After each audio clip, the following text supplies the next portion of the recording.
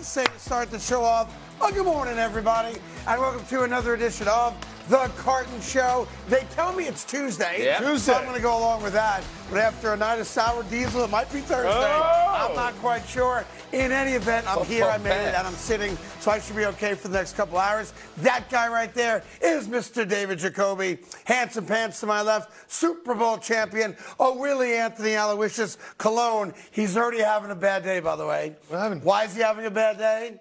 Because his favorite starting quarterback in Cleveland is now on the practice squad in a little bit. Why? First, let's get you started with a shocker last night, Tuesday morning headlines. Wow, it sucks to be a Cincinnati Bengal right about now. Or does it? 6-6. I tell you who does suck right now. That's the Jacksonville Jaguars, who are a game out of being out of the playoffs now because they couldn't stop the Bengals and some guy named Browning, who's never played in the NFL before, who threw for 900 yards, 17 touchdowns, and the Cincinnati Bengals do the unthinkable with a backup quarterback. They beat the Jacksonville Jaguars, who are now on the outside of the number one seed, looking in, and that window ain't going to open up again. Yeah, I said this yesterday, man. It was a must-win for the Jaguars, and they fumbled the bag, man. It was tough. I didn't think this Bengals rushing attack would come alive, but it did. And on top of that, Jake Browning, he needed some validation after losing to the Steelers. He got it last night. He was money last night. Look, best game, obviously, as a pro for him. You know, you scored 34 points. You win the game in overtime. Jamar Chase was great last night. 11 catches, $149. But you have to really be concerned now with two things. A, the Jaguar defense that got shredded by Jake Browning. And, of course, the obvious thing, Jacobs, and that is the injury late to Trevor Lawrence. And while they said the x-rays came back negative, so he didn't break the ankle, the way they're talking about it, he's going to miss time. Whether it's just one game, and they have the Cleveland Browns coming up this weekend, or it's multiple games for a team that was in control of the one seed. Had they won out, they're now in danger of possibly not even making the playoffs, considering the Houston Texans are breathing right down your necks. When you talk about this injury, we've seen injuries that don't look that bad, like Joe Burrow, that are really bad. They'll keep you out for a long time. And this one looked really, really bad, especially him walking in the tunnel afterwards. But he could be out for an extended period of time. Good thing the x-rays are negative. But the implications of last night's game, which didn't seem like a huge game going into it, are all over the place on both sides of the ball. And as you said, the Jaguars are closer to not being in the playoffs than the number one seed. And I would thought yesterday afternoon they would be the number one seed this morning. Yeah, by the way, they had that in their control. Had they won out, and their schedule favors them to do that, they could have been the number one seed, had home field advantage, and that first round bye. And now they go to Cleveland, and check this out just for a quick second on Jacksonville. So for the moment, old man Flacco's back on the practice squad. You do the ability 3 times to take a veteran off the practice squad and make him your starter. So he's probably going to start, but for the moment, he's now back on the Browns practice squad, right? The Browns are favored right now at home to beat the Jacksonville Jaguars. So you could wake up on Monday and you could have the Houston Texans, they play the Jets, tied for first place with the Jacksonville Jaguars with 4 games to go. That is a major problem for the Jacksonville Jaguars. And we'll get into it much more, of course, throughout the show today. Headline number 2, Mike McCarthy, maybe the coach of the year in the NFL. Mike McCarthy said yesterday, Cowboys, Eagles, Eagles-Cowboys. Don't you worry about nothing, Cowboy fans. We're going to be ready. Yeah, he's going to be ready because he knows he has them coming home, right? 14 straight home win games for the Cowboys. Dak Prescott is playing out of his mind. His defense is playing really well. And on top of that, Mike is happy, right? He looks like a happy and confident coach. He's like, listen, everything's high in Dallas. We look good. We're flying high. But it really is about the Eagles. How can they recover after such a hard loss against the Niners? It's the Eagles' recovery from an embarrassing loss at home to San Francisco. And if I'm Dallas, I go back 4 weeks. I think I outplayed them in their building. I should have won that game. And now I get them in my building where I've been dominant. Is there a part of you, if you're a Cowboys fan, that is a little concerned about this game based on what happened against the Niners? Because there's a part of me, like, now you've got like a wounded, angry dog coming into your house. Like, it feels like coming off the loss that this Eagles team is going to be ready to prove who they really are. I think I feel confident because this is Dak's game. Like, when he plays against the Eagles. Then you don't know Cowboy fans. Jacoby's asking a question that to me seems rhetorical, but it's a good question, and you couldn't be more wrong. What do you mean? Cowboy fans are never comfortable. Yeah, because they should be. Either Dak's going to mess it up, McCarthy's going to make a but bad one call. quarterback that plays well against the Eagles is who? Dak Prescott. Prescott. Thank you. I know, but I'm just One team that always messes it up is who? Listen, I made a career out of talking for fans, all right? Cowboy fans are feeling good, but they got to get through Philly before Cowboy fans start peacocking. And then they get really annoying. And then, like, you ride a New York subway, which I refuse to do these days, and half the subway cars got Cowboy gear on. Seriously. They're a game away from being really obnoxious, and I welcome it. What a game it's going to be. Because what's better than an obnoxious Cowboy fan who's poised for disappointment? The disappointment is Right. bigger if you don't expect it to come. Right. All right, listen, we got lots cooking, and there is still one dysfunctional franchise. How are we here? Football, and that, of course, is We're my doing beloved this? New York Jets. Something came out yesterday. We're doing this? That is Real? so unbelievable. I'm not even sure if it's true regarding Zach Wilson and the allegations that he doesn't want to play anymore. We'll get into it. I talked to Coach last night. All right, welcome back to the Carton Show. I cannot believe we're bringing the Jets up, but we have to because this is, at least on the surface, dysfunction at its very, very best. So a report comes out yesterday that the New York Jets have decided that Boyle's not the answer, Trevor Siemian's not the answer. With a few games left this year, we're going to go back to Zach Wilson because of the three quarterbacks we got. Let's be honest, he gives us the best chance to win. The story then was put out there that sources among the Jets said Zach Wilson told Robert Saleh he doesn't want to play. Or at least he intimated to his teammates that he's reluctant to get back on the field. Robert Saleh addressed those rumors at a press conference yesterday. Listen to this. If he was reluctant to play, guys, he wouldn't be here. All right. I actually, coincidentally, just got done speaking with him. He came in about a half hour ago, and we had a really good conversation. The young man wants the ball. He wants to start. He believes he's the best quarterback in the room and best quarterback for this team and the guy who gives us the best chance to win. And I'll tell you guys the same thing I told him. I appreciate it. I appreciate the fact that he wants to play. I'm just not there yet. Yeah, and that's fair, and that's honest. That's as honest as you're going to hear a coach at a press conference. So let me walk you through what is factual. Zach Wilson, unannounced, went to Robert Saleh's office yesterday and said, I want to play. Please give me the ball. I believe I'm the best quarterback we have on this roster. At no point did he intimate or directly say to any member of the coaching staff or the general manager, I'd rather not go back in the game because I'm afraid of being injured. There's also a notion out there that he said he didn't want to play and that Aaron Rodgers called him and convinced him he was making a mistake. He did speak to Aaron Rodgers, but it wasn't about that. Right. At no point did Zach Wilson ever tell anybody of importance that he does not want to play or is reluctant to get back on the field? Number two, I spoke to Robert Saleh last night.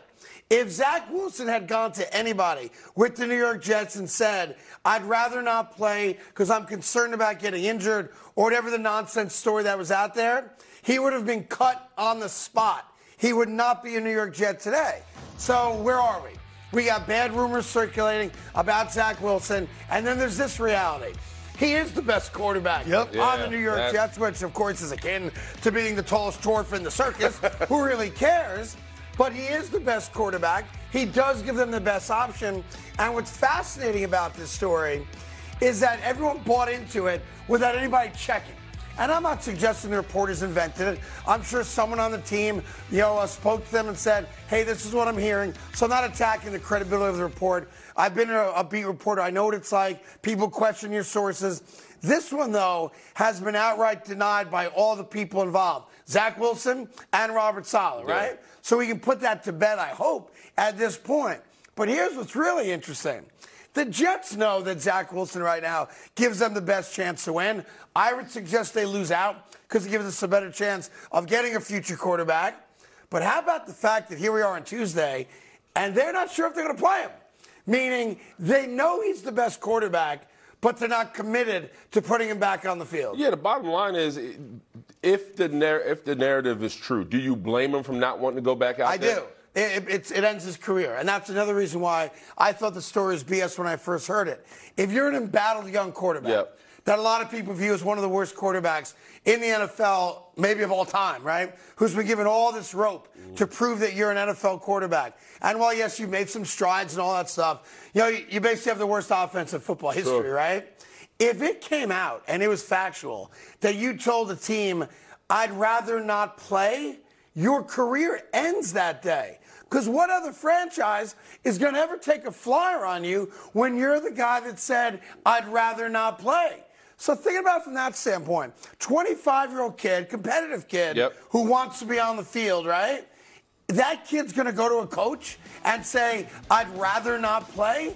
Like, it just doesn't make any sense. At any level, it doesn't make sense. Yeah, I mean, there's a part of me that when the story came out, I was just like, what is Zach doing? And the other half, because I watched the whole game last Sunday and how bad the offense looked in totality, and considering that Zach Wilson is up at the end of the season, part of me was like, thought about business. Like, hey, man, why would I go out there and get hurt when I'm literally going to go out in the spring, in the summertime, and fight for a new job? And why I'm already behind the 8 ball because of my reputation.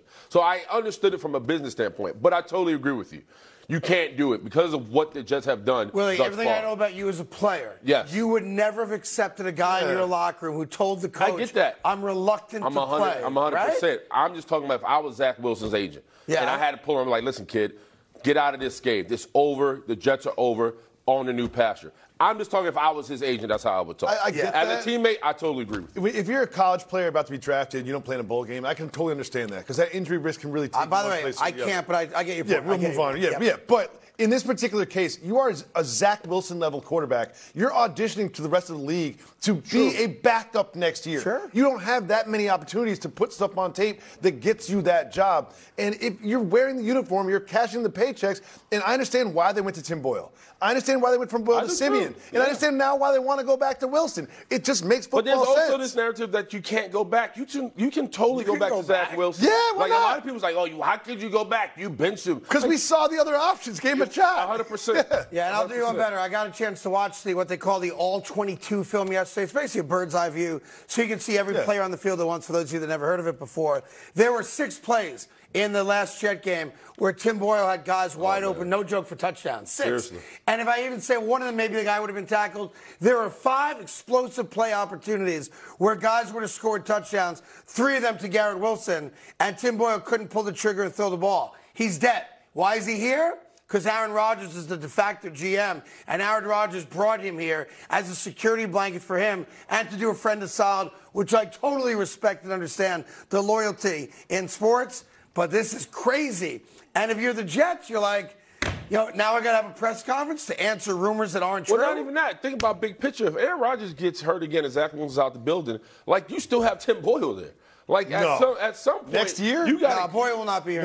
You have to clean house. Yes. Listen, Boyle will not be here next year. There's a chance Zach's not here next year. Zach won't be there. Boyle won't be there. Don't forget, Zach got a 4-year guaranteed contract as a first-round draft pick, but he probably won't be here next year. There will be a veteran backup behind Aaron Rodgers next year. You can book that for sure. But I want to get that dysfunction out of the way early today because I'm in a fantastic mood, and I don't want to talk about negative things or dysfunction or bad teams. So we'll only do it 2 more times today,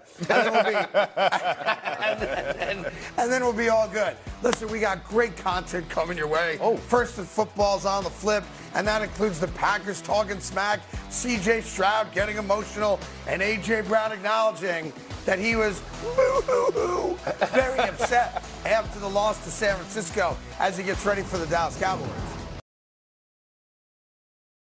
Anyhow, good morning to you. Before we get to First and Football, quick question for you, fellas. What's up? Who do you think gets the most free chicken cutlets a la vodka right now? Is it Tommy DeVito, New York Giants starting quarterback?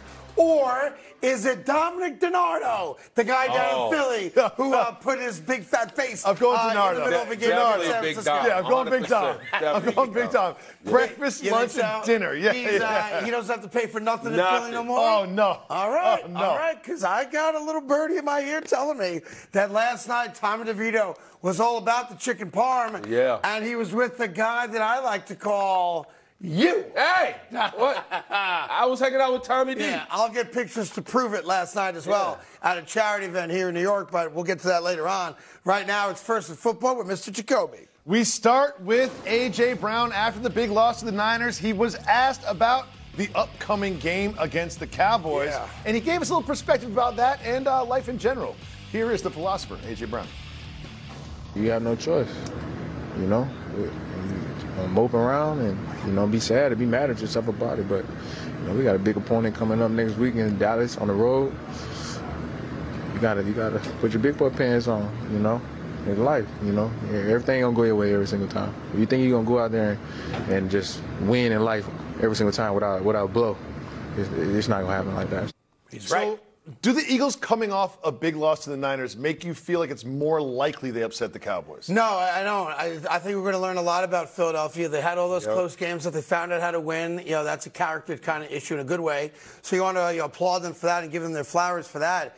But that's a depressed locker room right there. That's A.J. Brown's one of the biggest trash talkers in the sport today and is always happy to gab in front of the cameras, and that seems like a defeated dude. Now, he happens to be right. Life doesn't always go your way, philosopher. Football doesn't always go your way. No one's going to be 17-0 this year. But you got to pull up your big boy pants and get back to work. But that's a different guy. Because every other game, other than maybe the Jet game when they lost a month and a half ago, it's a lot of cockiness and arrogance. And, we hear everybody complaining and bitching and moaning. And all of a sudden, that's a subdued Eagle locker room. And let's be honest, America, we love it. We love a subdued Eagle locker room because it means they're tasting it right now. Now, they could put it all to rest. Go to Dallas, beat the Cowboys. You're guaranteed to now win the division. You're still in the hunt, of course, for the number one seed, depending on what San Francisco does over the last 5 weeks. But if you lose to the Dallas Cowboys, now you're inviting negativity and criticism into the entire locker room, the coaching staff. So I do think it's a must-win game for the Cowboys if they still have dreams of winning the division and staying alive for, which is really a long shot, to be the number one seed. If you're Philly, you want to get right back on the horse and win. If you do, all is well. Ain't nothing wrong with being 15-2. Yeah. If you lose, though, you're now looking at the prospects of you've given up home field advantage because San Francisco, of course, has the tiebreaker against you. Yeah, and you're right. And A.J. Brown's right. There's no time to sulk and kind of feel sorry for yourselves. The Niners came in that building looking for validation solely because Brock Purdy didn't finish the NFC Championship game. And he stepped in that building and they dominated. You talk about they weren't able to come back from behind. They had 6 straight possessions where they were able to score. You're talking about going in the red zone, coming up with 3 twice. And what's crazy about that game overall, A.J. Brown realized, they didn't have enough. They didn't have enough in the tank to beat the best team in football. And by the way, you're going to see them again if you plan to be where you need to be. Yep. So I think a lot was answered. Now you got to go to Dallas. Dallas sitting back like, barbecue chicken, baby. Bring them birds home. And they're hot. They're the hottest team in football. Yeah, I also still question. I'm not sure if anyone in Philly is. I don't work there anymore. But I question the mentality and the thought process of having Jalen Hurts playing late in that fourth quarter. Yeah. I'm not saying he got hurt any more than he was hurt, but having gone to the tunnel, maybe a concussion, which obviously he passed protocol, maybe the left knee again, which he already has a brace on, got beat up pretty good. I'm still trying to figure out why they valued that fourth quarter as much as they did. They got nothing to prove to anybody. They went to a Super Bowl last year. They got the best record in the NFC. And yet I'm sitting there at home going, I can't believe this dude is in the game. I don't think it helps him one bit for the game against Dallas. And, again, it's more of a must-win for the Cowboys. But if Philadelphia loses this game, San Francisco owns the 1 seed. It's when you watch the Dallas Cowboys go to Philly and lose in the way that they lost. You still come away from that feeling like, all right, good matchup. Dak played really well. You feel a little bit of confidence in your Cowboys even in a loss. But if you're the Eagles losing this game, doubt starts to seep in. They got their butts kicked. But I'll tell you why, because then what we're all going to do is we're going to go back, right? And we're going to say, damn, they almost lost to the Bills. Man, they almost lost to this team. They almost lost to the Patriots. Well, you're going to look at a 4-game stretch there where a play or two was the difference between them in the middle right now of a 3-game losing streak, maybe a 4-game losing streak, and them being the best team in football. Like the Eagles, it comes down, no joke, like the Dolphin game. Washington, they won. I'm not worried about that game. But the Washington game, the Kansas City game, the Buffalo game, you could make the argument that they played poorly enough to lose 4 out of their last 5. So now you go to Dallas, of course. Dallas has revenge. Dallas is playing their best football. If the Cowboys win, Eagles are still a really good team, and they're playing playoff football. So no reason to get that twisted. But you could start asking questions, right? We haven't seen this team lose back-to-back games. No, haven't seen it. We will be. You don't want to see it this time of year, right? Especially when everybody's riding high, especially like the Cowboys. Who's more obnoxious? Eagle fans when they're winning or Cowboy fans when they're winning? It's not even close. I don't know. It's not even close. Eagle fans, if you're a fan of social media and you sit on the toilet and you scroll down, I mean, there's a lot of Eagle fans prior to that Niner game who were pretty much talking about Rocky, talking about the history of Philly. I mean, it was Philly. How much time you spend on the toilet? I mean, a lot. Moving on to second down. All right. That's why he got Netflix. Packers cornerback Keyshawn Nixon had some high praise for Jordan Love after their big win against the Chiefs. Here's Packers cornerback Keyshawn Nixon. Man, Terry good. I told y'all, man, you know what I'm saying? The media talk crazy about him, but he's a hell of a player and he's a competitor. Got rubies? I got here last year. I sat and watched him, learn from 12, and 12 gave him the key, and he's driving the Porsche now. All right.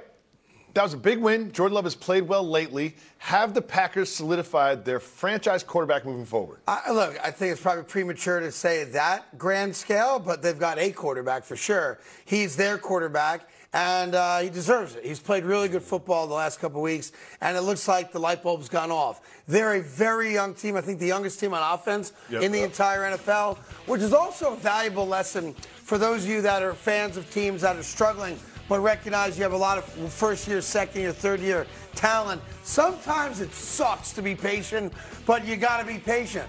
And I think that's paying off right now for the Green Bay Packers. Very, very young team, young wide receivers, young, inexperienced quarterback, and all of a sudden it seems like he has started to figure it out. Oh, yeah. Guys are getting open. He's making the right reads. And the Green Bay Packers, for good reason right now, are very much alive for a playoff spot, which a month ago, let's be honest, they were dead and buried.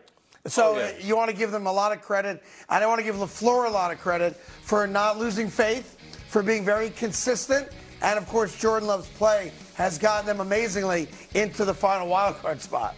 Yeah, I mean, the bottom line, you talk about the last couple of weeks, he's outdueled Patrick Mahomes, outdueled Jared Goff. He's leading his offense down the field. And I think, I said this yesterday, I think I'm impressed with how he starts the game, right? You talking about he's not afraid to pull the trigger. He's throwing the ball deep. He's connecting with Watkins. He's connecting with a lot of those young receivers like Romeo Doubs and company, Jaden Reed. So I think when you talk about what he's doing, really, he's playing with confidence, right? Yeah, he's playing with a guy who has a lot of confidence, who's not afraid to just flat out sling the football all over the field. It looks good. I hate it. Why? I hate it.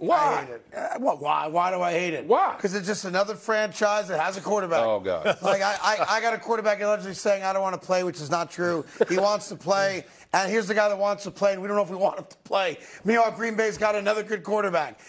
I'm so angry about it. I hate it. Every team out there in America that has a legitimate starting quarterback, screw you. Who's the last Jets quarterback that was better than Jordan Love right now? Joe Namath. And by the way, and just to show you how bad it is for us as Jet fans, Joe Namath, Hall of Famer, 69 Super Bowl, more interceptions than touchdowns. Yeah, that's still not that good. I mean, that's a real fact, though. Yeah, that's a real fact. Yeah. Who got a third down? Because he was good on the Jets. Yeah. Third and football, C.J. Stroud spoke about the loss of his partner and wide receiver, Tank Dell. That is the play in which Dell got injured. Seems to be out for the season. Stroud, unhappy, spoke about it.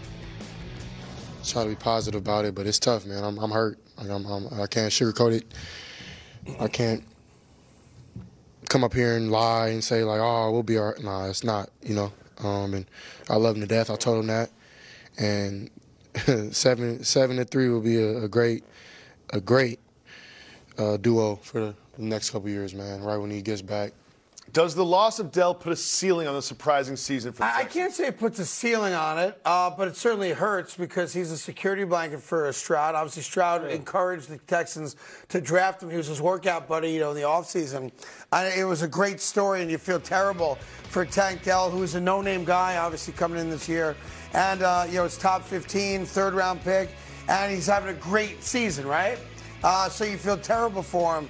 But I'm not sure if it changes everything dramatically for the Houston Texans because we all believe in the ability of C.J. Stroud. Facts. So next man up, hopefully that guy knows the routes and knows how to get open, and it doesn't change how good Stroud is. But crazy. So, yes, does it hurt to lose a good player? Obviously it does.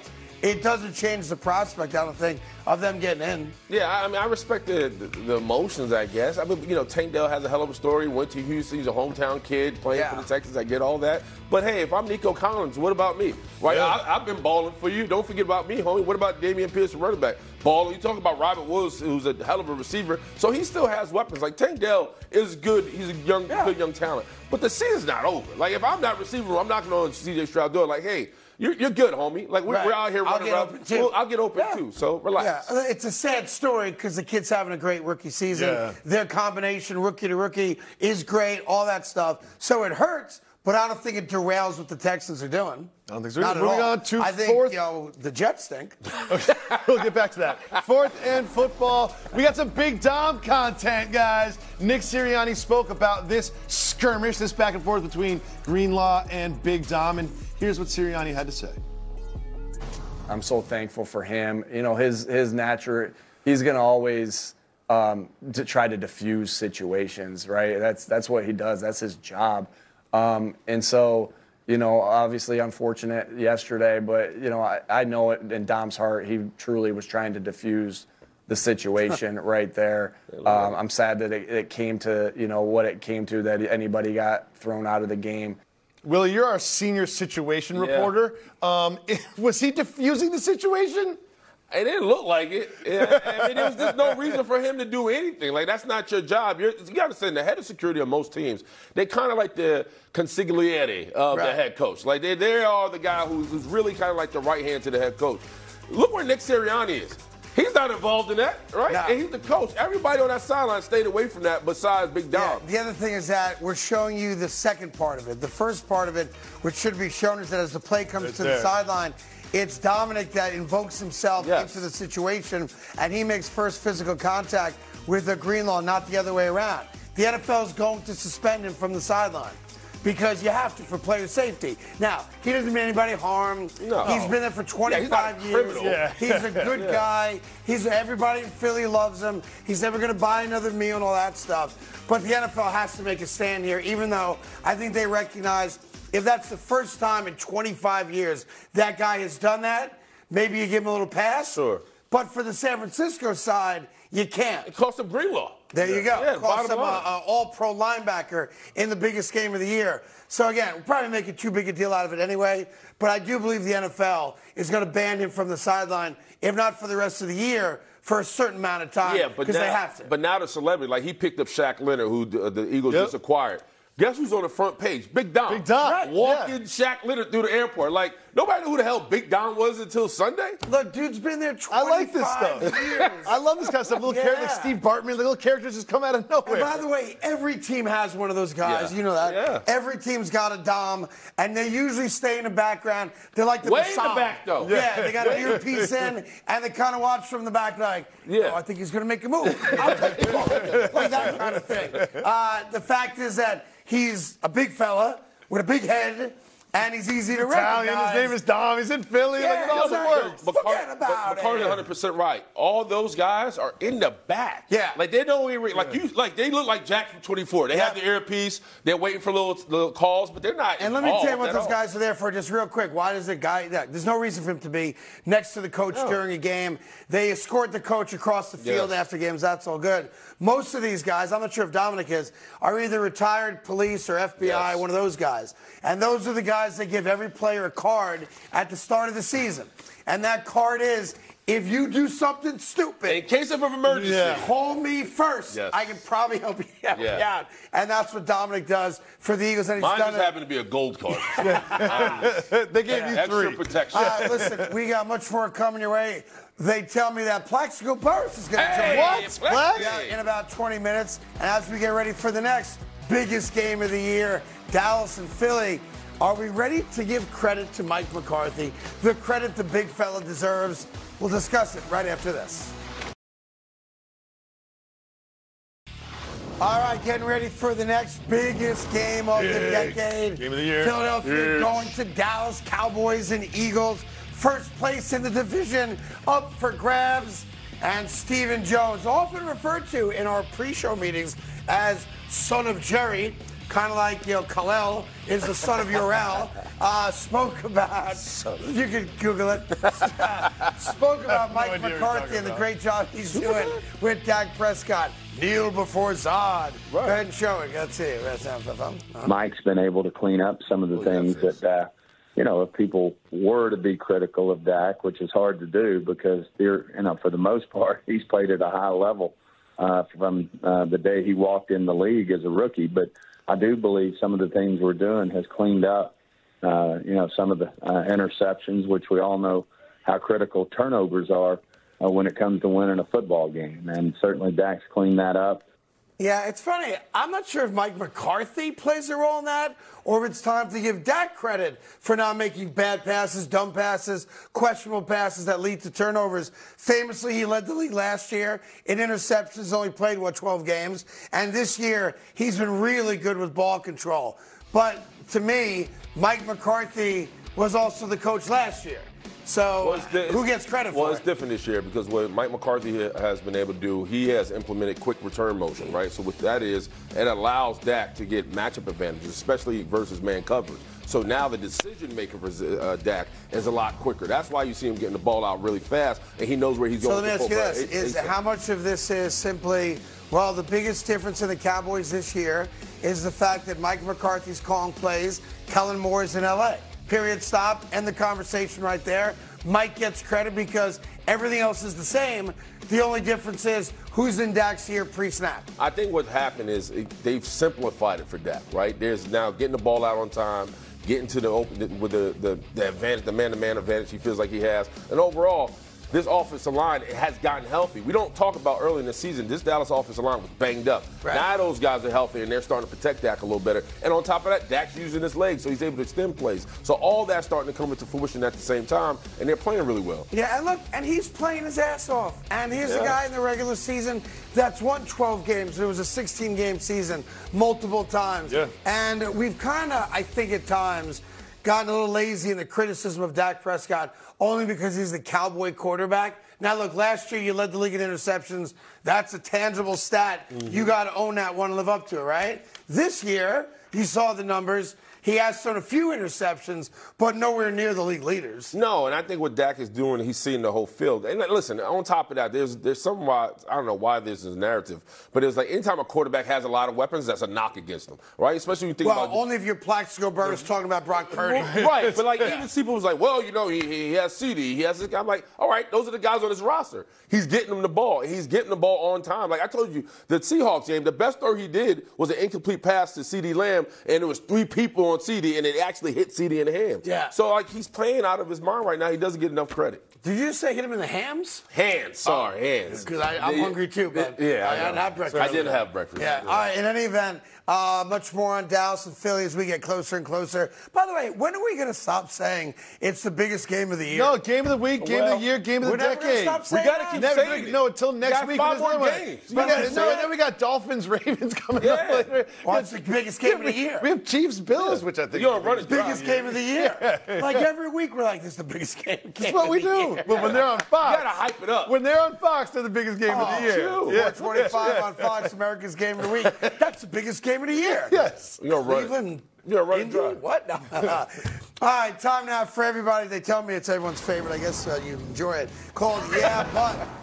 We start you off with Patrick Mahomes. Yeah, Patrick Mahomes is a great quarterback. And yeah, the rhetoric is out there. He's never won a road playoff game, but he's never lost one either. Facts. So why are we concerned about the Kansas City Chiefs? Almost a lock now at some point in the playoffs, if they win early, having to take that show on the road and winning a road playoff game now that they have 4 losses and they're chasing Miami and Baltimore. Yeah, because the lack of production from his receiving core, and pretty much he got outplayed by Jordan Love the other night. Yep. Yeah. That's the bottom line. So, yeah, if he has to go on the road and he has to go against a better quarterback than Jordan Love, it may be trouble in the morning. He's been outplayed by a lot of quarterbacks this year, and we also regard him as the best quarterback in football, rightfully so.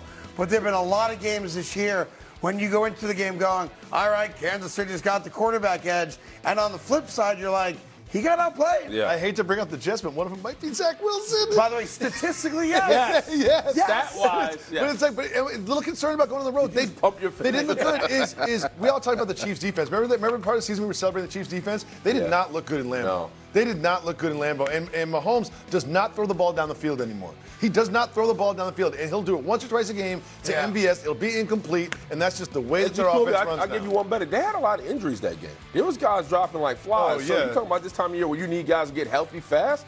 It doesn't look good for the Chiefs when it comes to Tranquil went down. Not just that. He went Let's down also, for a bit. just top of your head. I'm not putting you on the spot because I'll ask myself the same question. When's the last time you were like, man, that Travis Kelce's awesome? Right? He had 3 catches last weekend. He had a 2-touchdown game against Been a bit. Taylor Swift was there. Right? But Craig's point, like, he hasn't popped off the tape like he normally does. It's either a drop or a misspell, he had like 88 yards in the last game. He used to be money for 8 catches, 120 yards, couple touchdowns, Not big even that. third down He was conversions. monster in the red zone. Somebody might ask the question, are you committed to being an NFL football player while traveling around the globe with your girlfriend? But Craig, Now we're doing sports the media. man has said I'm 34 years old and I think about retirement all the time. People might ask the question. I'm just saying. People might ask the question. I'm just All saying. right. He If looked it's pretty out good in the there, last game, to be honest. I think, listen, He looked okay. The He had best like flex 3 move that 20-plus Kelce yard pulled catches. all year was not on the football field. It was trying to keep up with the Swifties and buying an $8 million house so he could impress her. Because she ain't living in no shack, I'll tell you that right now. All right, in any event. Number 2, the Buffalo Bills are on the outside looking in. I like that And Josh Allen hasn't been great. What? And the Bills fired Ken Dorsey, their offensive coordinator. But the 3 teams directly ahead of the Buffalo Bills have Joe Flacco, Mitchell Trubisky, and Minshew as their starting quarterbacks. Buffalo's going to be just fine. Yeah, don't sleep on Minshew. Obviously had a big game against the Tennessee Titans. Actually did well with MJP and Alex Pierce. They played well, over 100-yard receiving yards. But listen, old man Flacco, I told you people here, can still sling it. He steadied the ship. There was so much concern about P.J. Walker and DTR. Who's going to be our quarterback? Old man Flacco straight off the couch in L.A., dime, 250 yards. He has put what he has done.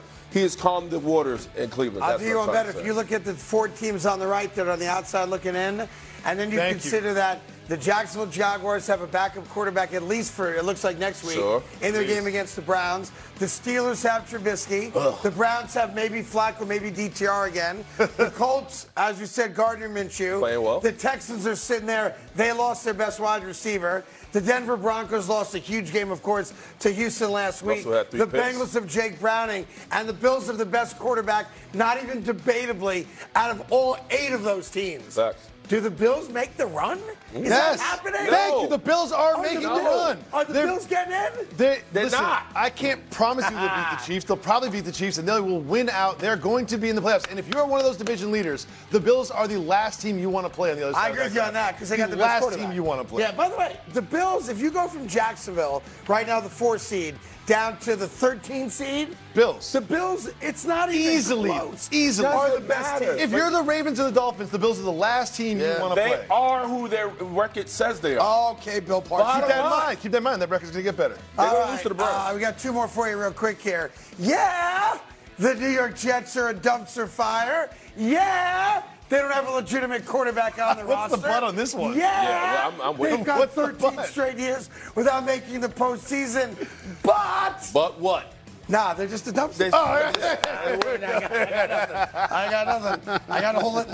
Nope. Honestly, and this is your man. Robert Saleh is your man. $100,000. As you stated earlier in the show, you talked to him. What can you talk about to this team? What can you say to this team going into Houston? Going into Houston? Yeah. Well, you keep telling your defense, sorry. Can you please help us out and get another safety? I don't know. What do you mean what you say? They're grown men. They don't want to hear it. They all get on the plane together. I'm sure they don't talk at all. They go, they lose, they come home.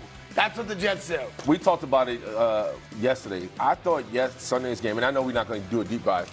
Watching them against the Falcons was the hardest time I ever had to watch the New York Jets. Yeah, the only good thing for the Jets is that the Charger-Patriot game was worse That was the only good thing for the New York Jets because that game was 6-0. That's unwatchable football. Yeah. All right, I got one more for you before we take a break. Yeah! Carmen Electra is on OnlyFans. Okay. Let's just enjoy that, right? She still has a fastball. She's hot there. The butt that the guys upstairs want me to give you is it was 20 years too late, but I'm with Willie. Does it look like it to me? Yeah. My upsetness is that I had a shot there years ago. Is that you, Craig, in the back? Yeah, Craig? There you go. Me, Dennis Rodman, Carmen. Whoa. That's half the reason I said no. Power throw. Yeah, but there's a difference. His nickname's the Worm. You know, that comes with Mine's the snake. Right. Garden snake. You know what I mean? There's a difference. Yeah, don't make any interim jokes now either. All right, I hear what you guys are saying upstairs. Yeah, it's a true story. She asked me out for drinks, and I panicked because she'd been with Dave Navarro. I just couldn't do it. In any event, it was a mistake. I thought you was a shooter. It was a mistake. Shoot. It was a mistake. It was a mistake. I like it. You're welcome, Dave Navarro. All right, coming up, we got your mid-show headlines, including last night's amazing comeback and win by the Cincinnati Bengals against the Jacksonville Jaguars and the ramifications that loss has on Jacksonville and the positive side as the Bengals stay alive for the postseason. Plus the injury to Trevor Lawrence. We've got an update after this. Hey, having a great Tuesday morning. Thanks for joining us here on The Carton Show. You know Willie Colon, he's a Super Bowl champion. You know David Jacoby, and of course my main man, Mr. Pots and Pans, right here. Plaxico Burris, number 17, and also Super Bowl champion with the New York Giants. Time now for mid-show headlines. Crazy game last night. Major ramifications when it comes to the postseason, and Jacoby's got it. Jake Browning was dealing. This was the game-winning field goal in a surprising win for the Bengals over the Jaguars. We'll start with the Jaguars. Trevor Lawrence went down. Looked like a very bad ankle injury. They lost the game. They were supposed to be the number 1 seed if they won. How bad was last night for the Jags? Yeah, it's significant because they controlled the number 1 seed. If they had won, bang, you're number 1. You get the home playoff games. You get the bye, and all roads have to come through Jacksonville if you can hang on to it. We've been over their schedule a million times. Easiest schedule of the teams that are competing for that number 1 seed. This is a colossal failure on the Jaguar side, especially on that defensive side, because you're going up against a backup quarterback who prior to yesterday had done nothing all that great, and you give up 34 points to the guy, and you ruin everything. And now you go from a team that was controlling the number 1 seed to a team that I don't think this will happen, but you could miss the playoffs now. Again, I don't think that happens. I think they still get in and maybe even win the division and have a high seed. But that is a colossal failure on the Jaguars' defensive side to give up 34 points to a backup quarterback. Now, the flip side of that is you give the backup quarterback credit.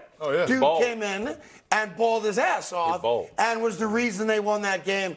The issue, though, for Jacksonville now is going forward, right? It seems, according to all the reports, good news, ankle's not broken, but it seems like they've resigned themselves to the reality that he's out, at least for 1 week, maybe multiple weeks. Now, in Kansas City, everybody's going, come on, man up. Our guy damn near broke his ankle. He played. Not all ankle injuries are the same, obviously, and no one's ever accused Trevor Lawrence of not being a tough guy. That being said, I'm shocked he didn't break it. And they play the Cleveland Browns this week. Yes. And the Cleveland Browns have their own quarterback problems, but now there's blood in the water with Jacksonville, and the Browns are favored to win that game in Cleveland against a team with a backup quarterback. Yeah, on top of that, if you watched that game last night, the Jacksonville Jaguars offensive line struggled at times, right? And so you're talking about it going against the number 1 defense in the Browns, like it's going to be hell in the water, especially, and I can't even say the backup's name right now, but he's going to have a tall task. What's interesting about last night's game, you talk about the Bengals had, I think, one of the worst rush defenses in the league. That should have been, it should have been Etienne crazy, and he did have some splash plays, but overall, I thought the Jaguars should have did a better job on the ground. Now, C.J. Beathard is the backup quarterback. There you go. And by the way, he came in. Yeah, he got him down. I thought he did a good job. There's that one holding penalty late, which was a good call. I mean, it was blatant holding on the offensive line. Reconnected. I think it was to Ridley deep. That would have set them up to maybe win the game. Obviously, he came back because of the holding call. But Beathard, in a limited amount of opportunity last night, look to be competent at least, right? Right. Hey, I mean, looking at this Trevor Lawrence walking into this tunnel, it doesn't look like a 2 or 3 week injury. I think it's more like 5 to 6 weeks. Can I ask you a quick question about that, Plax, and you too, Willie? I'm watching it. Jacoby and I talked about this before. Yeah. Why is he walking? What is happening? We have golf carts in Jacksonville. Half the population's over 75 years old. Hey, your franchise quarterback is being helped into the locker room by the local police officer. Right. But you guys play. Why isn't there more help? I don't know. That's a very good question. Usually, it's a side story. I'm just looking at it going, we can't put this guy in a golf cart and get him there quicker? In any event, C.J. Beathard being the starting quarterback, not to knock C.J. Beathard. Right. He's never been asked to play this year, obviously, and he's had limited experience in the NFL. The Jaguars are in a spot now. It seems like these things always happen to the Jacksonville Jaguars. They always let you down when you think they're getting better. In the beginning of the season, they gave up, 30, 34, 35 points to the Houston Texans. But the Houston Texans aren't a bad football team as we see now. And same with Detroit Lions. I mean, these teams, when you think they're clearing that hurdle, something happens. Games like this happen to them. But listen, give all the credit to Jake Brown and the man and that offense. Who would have thought that the Bengals would have amassed almost 500 yards of offense? They were essentially a 10-point underdog last night, rightfully so. You got a backup quarterback. You got a team in disarray because, Big Joe's out. And all of a sudden, Brown shows up and goes, I don't care what anybody says. I'm going out to play. The story of the game wasn't, they won because Trevor Lawrence was hurt. They were winning the entire game. And the way I want to give a lot of props to Zach Taylor because the way they brought Browning along in the game, they gave him a lot of easy receptions early. He was like 9 for 9, 11 for 12 to start the game. And then he started opening it up, and they gave him a lot of confidence moving through the game. You're right, Jacoby. It looked like a Joe Burrow offense. I mean, he peppered it around. Like Joe Mixon had 2 touchdowns. Jamar Chase had a couple big catches. T. Higgins, Tyler Boyd. That boy had that one dumb interception that blows my mind. Other than that, man, it looked like Joe Burrow was running this offense, but it happened to be Jake Brown. Hey, there was no drop off at all. Right, for this team. Wide receivers had no drops, which is always big. And he went out there and ran his offense, and just like Joe Burrow. Listen, if he keeps playing like this for the rest of this season, then it's a shot that they're back the Bengals can't make the playoffs. Right now, look, the other part of this game, of course, is that the Jacksonville Jaguars also missed a couple field goals in the game. McPherson missed a real long one, 57-yarder, and connected from 52. It was actually interesting. He thought he had missed it. He missed it. Yeah, that's hilarious. Dude, you made it. He was cursing at himself. Let's just real quick take a look at the Bengals schedule. If you guys can put it up just real fast, because now they're back to 500, meaning they're back in the conversation. And to be fair, if Browning plays the way he played last night, not that that's the new expectation, but it shows you that we're going to run our offense the way we ran it with Joe Burrow. Which is big, by the way. Which is smart. Absolutely. Like, we're not going to go into a show. We've got great talent. Let's try to use it. Colts is a winnable game. Vikings is a winnable game. Pittsburgh is a winnable game. I'll hold judgment on Kansas City for the moment, and Week 18, we'll see if that even matters. But the next 3 weeks are winnable games, meaning the Cincinnati Bengals, who right now sit in the 10 spot behind the Broncos, behind the Texans. Remember, they've got some tiebreakers that go their way also from earlier this year in head-to-head matchups. The Bengals are not dead yet. And either are the Jacksonville Jaguars. Yesterday we were on the show looking at their schedule. They've got literally like the easiest schedule amongst all these teams to finish. And I don't think that C.J. Beathard's going to light the world on fire and win a bunch of games. But they just need to get 3 wins. But you know what's weird about that? Do it. I have to question what you said there because, we live in a tech world, right? And I have not seen a single post from Duval County in the last 12 hours. No. Right? Duval, where you at? Earlier this year, Duval County was loud, obnoxious, name-calling. They were Googling? Googling people. Where you at, Duval? And in the last 12 hours, I have not seen a single post. At the Carton Show. Where you at, Duval? As of yesterday, we were saying that the Jacksonville Jaguars had arguably the easiest schedule for the rest of the year, but that was with Trevor Lawrence. That's correct. Now you got this backup quarterback. It's not so easy. They were going up against a lot of backups, and they had their rock star playing quarterback. And now Rocky Dennis is out. We don't even know for how long. I suppose there'll be an update. Come on, man. Moving on to our second headline, and that involves the game of the week, the game of the year, the game of the century, the game of the millennia. Of course, we're talking about the Eagles against the Cowboys. Mike McCarthy was asked about the game and gave a very simple yet complex answer. This is an excellent opportunity for us to play in playoff type games without playoff consequences, and I think that serves very well because December football is something that personally I've always enjoyed. I think it's a great indication of where you are as a team and what you need to obviously do to get into the playoffs and be ready for the playoffs. So we're looking for it. I mean, it's the Cowboys and the Eagles. I don't think you have to say anything more than that. Except he's wrong about the first thing. It's the Cowboys and the Eagles. I don't have to say anything more than that. Will this game live up to the hype? Yeah, I think it will, actually. Philly, San Fran didn't, obviously, because Philly just wasn't right. And San Fran dominated them. I think this game has a much more of an opportunity to be close and to go back and forth. The one thing I disagree with Mike McCarthy there, though, guys, is how this is like a playoff game without the implications on the playoffs. Wrong. Everything. Because if the Cowboys lose this game, you're the 5 seed. You ain't the 2, you ain't the 3, you ain't the 4, you're obviously not the 1. Your best bet is to be the best of the wild card teams, meaning you're not playing another game at home in January. You're a wild card team. And look, obviously wild card teams have won Super Bowls. Plax is sitting right here. He was a part of one of them. But the reality is that this is a significant game because you're either going to be the 1, the 2, or the 5. Period. Stop. And if you lose this game, you're a lock to be the 5 seed. You can't get to 1 or 2 because you can't win the division. So this game has serious ramifications for the Dallas Cowboys and whether they're playing a home playoff game or not. Yeah, the bottom line is that there's cause for concern anywhere, and that's the Dallas defense. We talk about Deron Bland that got exposed, right? Like, he got exposed the other day against the Seahawks. Seattle, right? And on top of that, you talk about Seahawks team that came into that game into Dallas and gave the Cowboys absolute hell all the way down to the wire. So as much as you want to praise Dak and this offense, you now have to tap on the door of the defense. Like, you cannot let A.J. Brown and company come in off a bad loss to 49ers and disrupt what we have going on But you know the difference? That was a trap game. Their defense was suspect, but they won. Sure. Philly's coming off a game in which their defense was suspect, and they lost. You're definitely going to get Philly a game this week. I agree. Because they know the importance of this game moving forward. But it seems like every season we're always saying that this is the most important game in Mike McCarthy's coaching career for the Dallas Cowboys.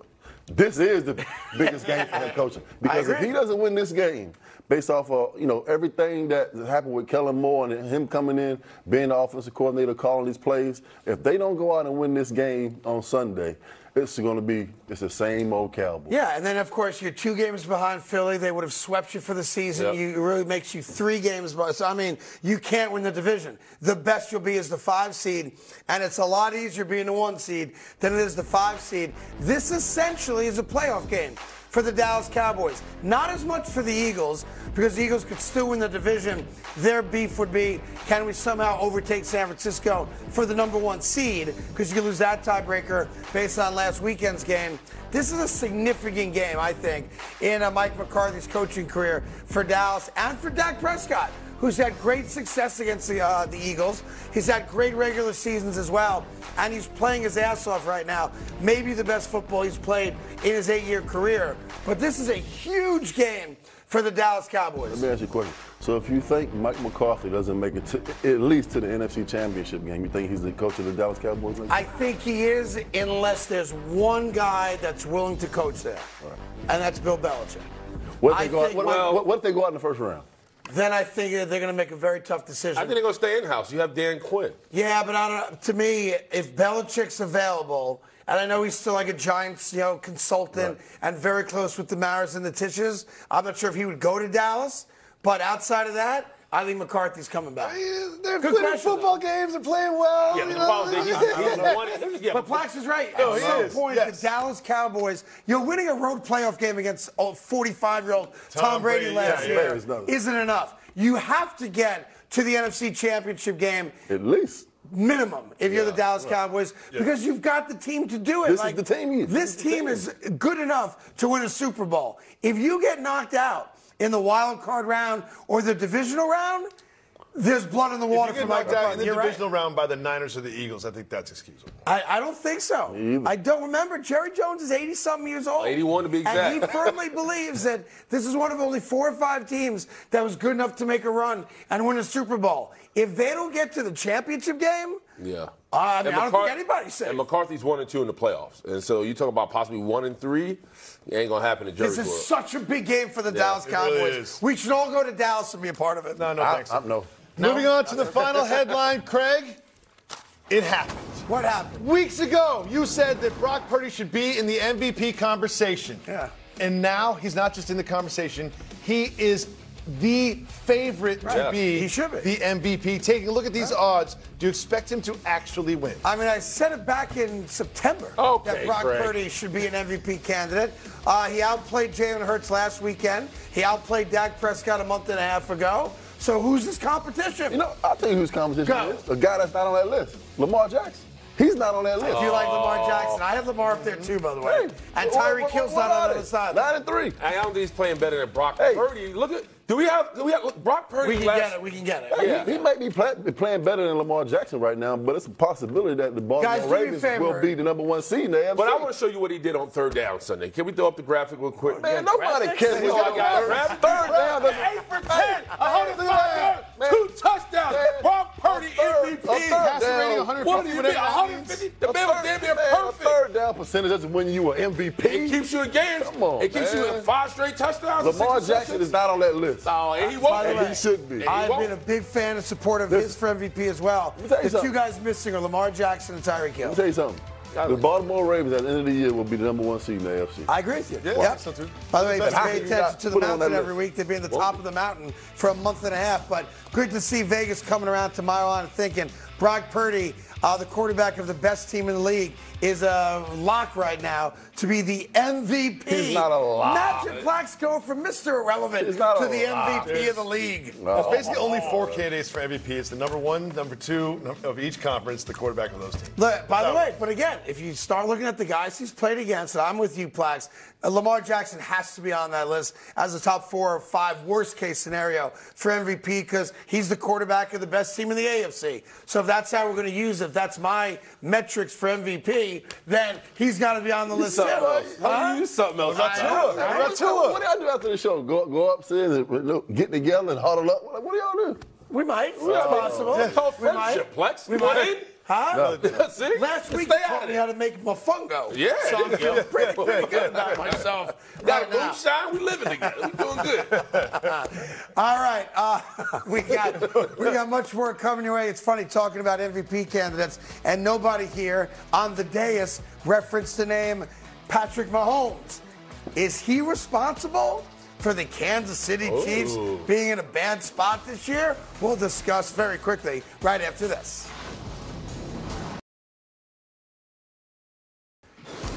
Hi, welcome back to the Carton Show. Thank you for joining us this Tuesday morning. You guys have a very quick choice, quick vote. It's a democracy. In this hand, I've got Patrick Mahomes and his struggles in Kansas City. In this hand, I've got the secret recipe of something.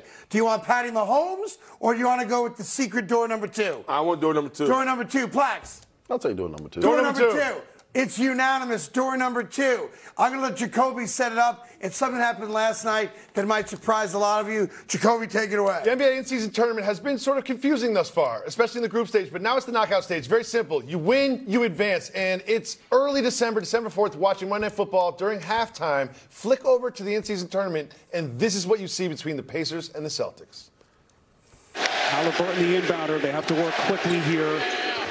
Throws in straight away. It's heel. That's good.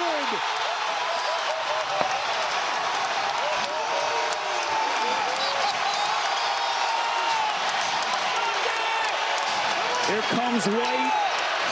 And his pass broke it up.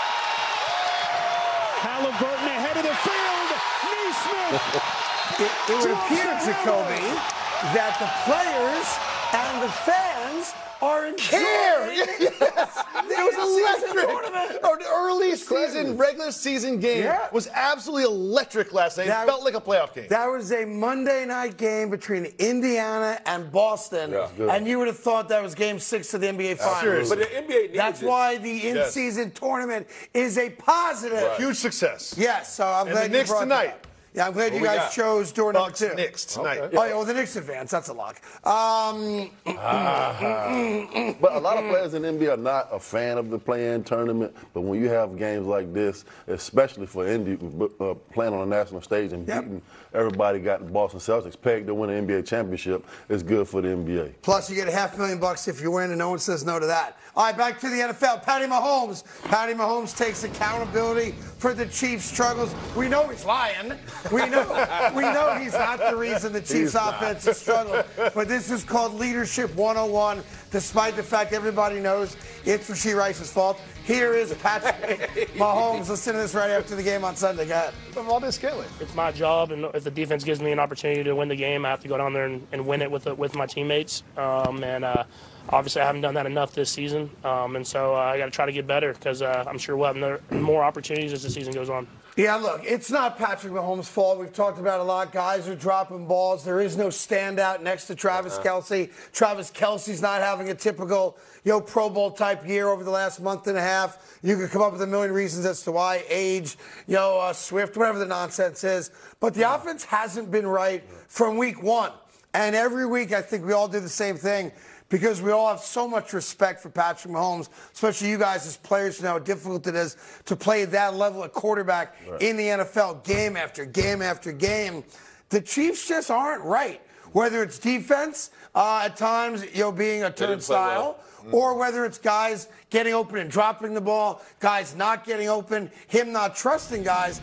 This has been a difficult year for Mahomes, because nothing comes easy right now. Yeah, outside of Pacheco, Kelce, and Mahomes, there's not a lot to this offense. And when you talk about going in Green Bay against Jordan Love, who you should be the most dominant quarterback on the field, you was outplayed by Jordan Love. And what's interesting about the Chiefs going forward, man, is that they have a young receiving core, but this receiving core hasn't showed up, right? And now you talk about Patrick Mahomes really trying to shoulder this team, and I think he's running out of gas. Like, there's so much you can do from the quarterback position. All you can do is find an open man and let your playmakers make plays. It's funny, and they're not doing he's played so much football because they're always in the playoffs making deep runs to a Super Bowl that we've just come to expect, it's Mahomes, he'll figure out a way. And that's why I've, from day one, going all the way back to July and August, have had a problem with the front office of the Chiefs, because they kind of got lazy when it came to always trying to acquire better talent. And not that these guys are, I don't know, say like JUCO players playing NFL. Like, they're legitimate NFL players. They get open, they drop the ball. They don't get open, whatever the case may be. Kansas City has failed Mahomes in not continually keeping high-level players around him, and that's a fact. Yeah, and I think overall, when you talk about what Patrick Mahomes suffered, especially last game, he didn't have the big play to get him over the hump. That's what we normally say. Like, go back to that Monday night game. Like, that was MBS, in their hands, game over against Philly. That didn't happen Sunday. So now he's like, dog, we're not looking like we should look this time of year. And not just that, Plax. I'll give you what we call the hubris of the Kansas City Chiefs. I know they won the Super Bowl, and I know that's the easy defense where, hey, you're wrong, we're right, we won the Super Bowl, so we made the right decision. But when you allow a guy like Tyreek Hill to not just walk out the door, but you help him walk out the door and give him multiple teams to choose to go to. It was the Jets, if you remember, and it was the Dolphins. They accepted the offer from both of them, and they told Tyreek, we're so happy to let you go. We're going to let you pick where you go. Wow. And to me, I'm watching what Tyreek's doing, as he's always done in his career, and now the great success of Miami with Tua, and I'm saying to myself, I know he's had some off-the-field stuff, and maybe that's part of it, to be fair, but I'm saying to myself, you had one of the great, and should have been historically great, quarterback to wide receiver combinations, and you willingly let the wide receiver walk out the door. I mean, number one, you don't let Tyreek Hill walk out of the building under any circumstances. Bingo. And a few weeks ago, I said when Patrick Mahomes stood in front of that podium after the Eagles game and took the onus and said, you know what, I got to be better. Putting the ball on the wide receiver so they can make plays. But now you get to a point as a professional and as a wide receiver, and you see your quarterback continue to have your back when you know you're not performing at a professional level, you got to take it personal. Because your number one job as a wide receiver is number one, is to catch the football. Right. And Patrick Mahomes is putting everything on himself. Hey, listen, this man has 3,100 yards and 22 touchdowns in Week 13. And as a Week 13 the Kansas City Chiefs wide receivers have 30 drops. Yeah. Which they is lead absurd. the league in drops. 30 drops in a season from a core. I've never heard anything like that in my life. No, it's 30 drops. It's like a flip of the coin, right? That means they're getting open, which is, I guess, a good thing. It's like they know how to get open, they just can't catch. So how can you say from a wide receiver standpoint, and this quarterback continues to have your back as a player, and he's putting the ball right on you? A drop is not categorized as a contested catch. It's the ball is hitting your hand. And not just that, Plex. As a guy who played wide receiver at the highest of all levels, Rashee Rice is their top wide receiver. Kelsey's, of course, their top ball catcher. He's got, 74 receptions. Rashee Rice is 52. There's not another receiver over 30. That's crazy. Right? I mean, you're talking about guys that have the ability to get open, but as you just said, they lead the league in drops. And at some point, Patty Mahomes is going to explode because the competitive nature of being arguably the best quarterback of an entire generation and going out there every week and saying, man, I can't believe they're putting me out there with these guys. Yeah. That gets old at some point. Could you imagine the kind of season that this guy would be having if he had some reliable guys on the outside that were making plays? Oh, you're talking about as a whole. You're talking about a quarterback that could passing. Potentially get close to 6,000 yards passing. Exactly. Right. When the Chiefs used to get the ball under 2 minutes, down a score, it was over. Like, the game was just over. Like, you couldn't give them 13 seconds. And now it's happened multiple times this season where they lose the game. But on top of that, what we highlighted from the Chiefs was their ability to come back. Like, there were teams that would jump on them like 12 points, 21 points. They'd be like, you'd be like, yeah. Boom, we got it. Coming back. They can't do that no more, right? They can't do that, and Patty can't do it by himself, and they don't have the receivers to back him up. So, yeah, when you talk about going into the playoffs and they got to go on the road,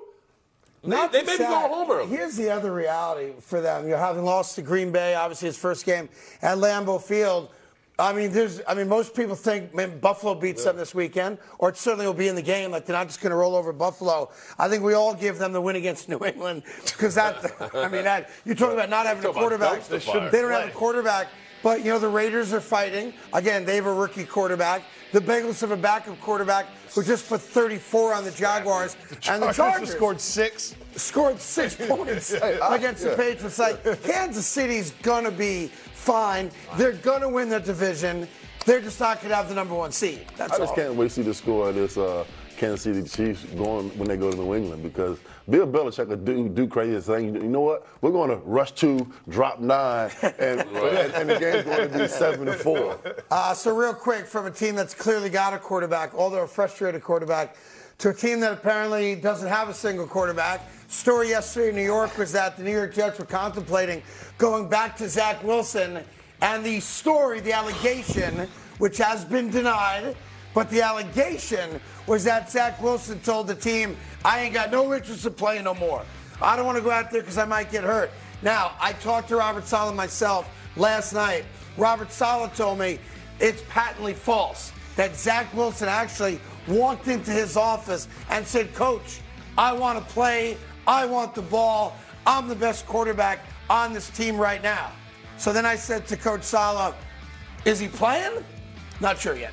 You know what you said yesterday? You said something, you know what? And I agree with you for the first time in a long time. Yes. You said Zach Wilson is the best option at quarterback for the New York Jets. He is. Yeah, you might be right. But the bottom line is Zach Wilson didn't have to walk in that office and say it. We all saw it. Like, he's clearly the best quarterback in that room. What's really bad for the New York Jets, and me and Jacoby were joking about it, somehow the Jets got the worst quarterbacks of the worst quarterbacks. Yes. Like, Tim Boyle was god-awful Sunday. Yeah. And Trevor Siemian getting there, he didn't know where he was at or what he was doing. So, of course, you have to now go back to Zach Wilson. If I'm Robert Saleh, I'm putting this all to rest. Zach, you're starting this week. Last week forward. From an organizational standpoint, benching that man after that Buffalo game. But it does you nothing. There's no way you can put Zach Wilson in. What else are you going to do? What else are you going to do, Plex? It's the season's already sabotaged. Did you watch the game? It's over. It doesn't matter who you put back that quarterback. Nothing's going to change. But right now, he is the best option. He's going to look like him game. and Joe Douglas are going to look like absolute fools if they put Zach. Fools? No, You're talking about the Jets. We're past fools. You can't put him back on that football field. Why What not? would you do? Who are you putting under center? Man, the season's already over. So what are you going to put Breece Hall under center? You're going to not play? What are you going to do? Give anybody a chance. So, Plex, let me ask you this. Are you not putting him out there to try to protect him, or are you trying to win a football game? If you're trying to win a football game, Zach Wilson's your best option. You just said it, Plex. Man, listen, if you were trying to win football games, then you never should have took him out to being a starter quarterback in the first place. He wasn't playing well. You had to try something. Nobody's playing well behind the offensive line. Plex, you just said he was the best Boyle option. could do. Boyle showed you he can't do anything. I'm just saying. Simeon showed you can't do anything. You've already showed this man that you don't have the confidence in him as a quarterback. They threw this season out the window solely protecting Zach Wilson. To be fair, what they also did to Zach was they made him the emergency quarterback. Flax is right. It's not as if they said you're benched, but if the starter gets hurt, you're the guy, and we're just trying to change things up. They said not only are you benched, we're not going to allow you to play because you've been that bad. Now, I want to be clear.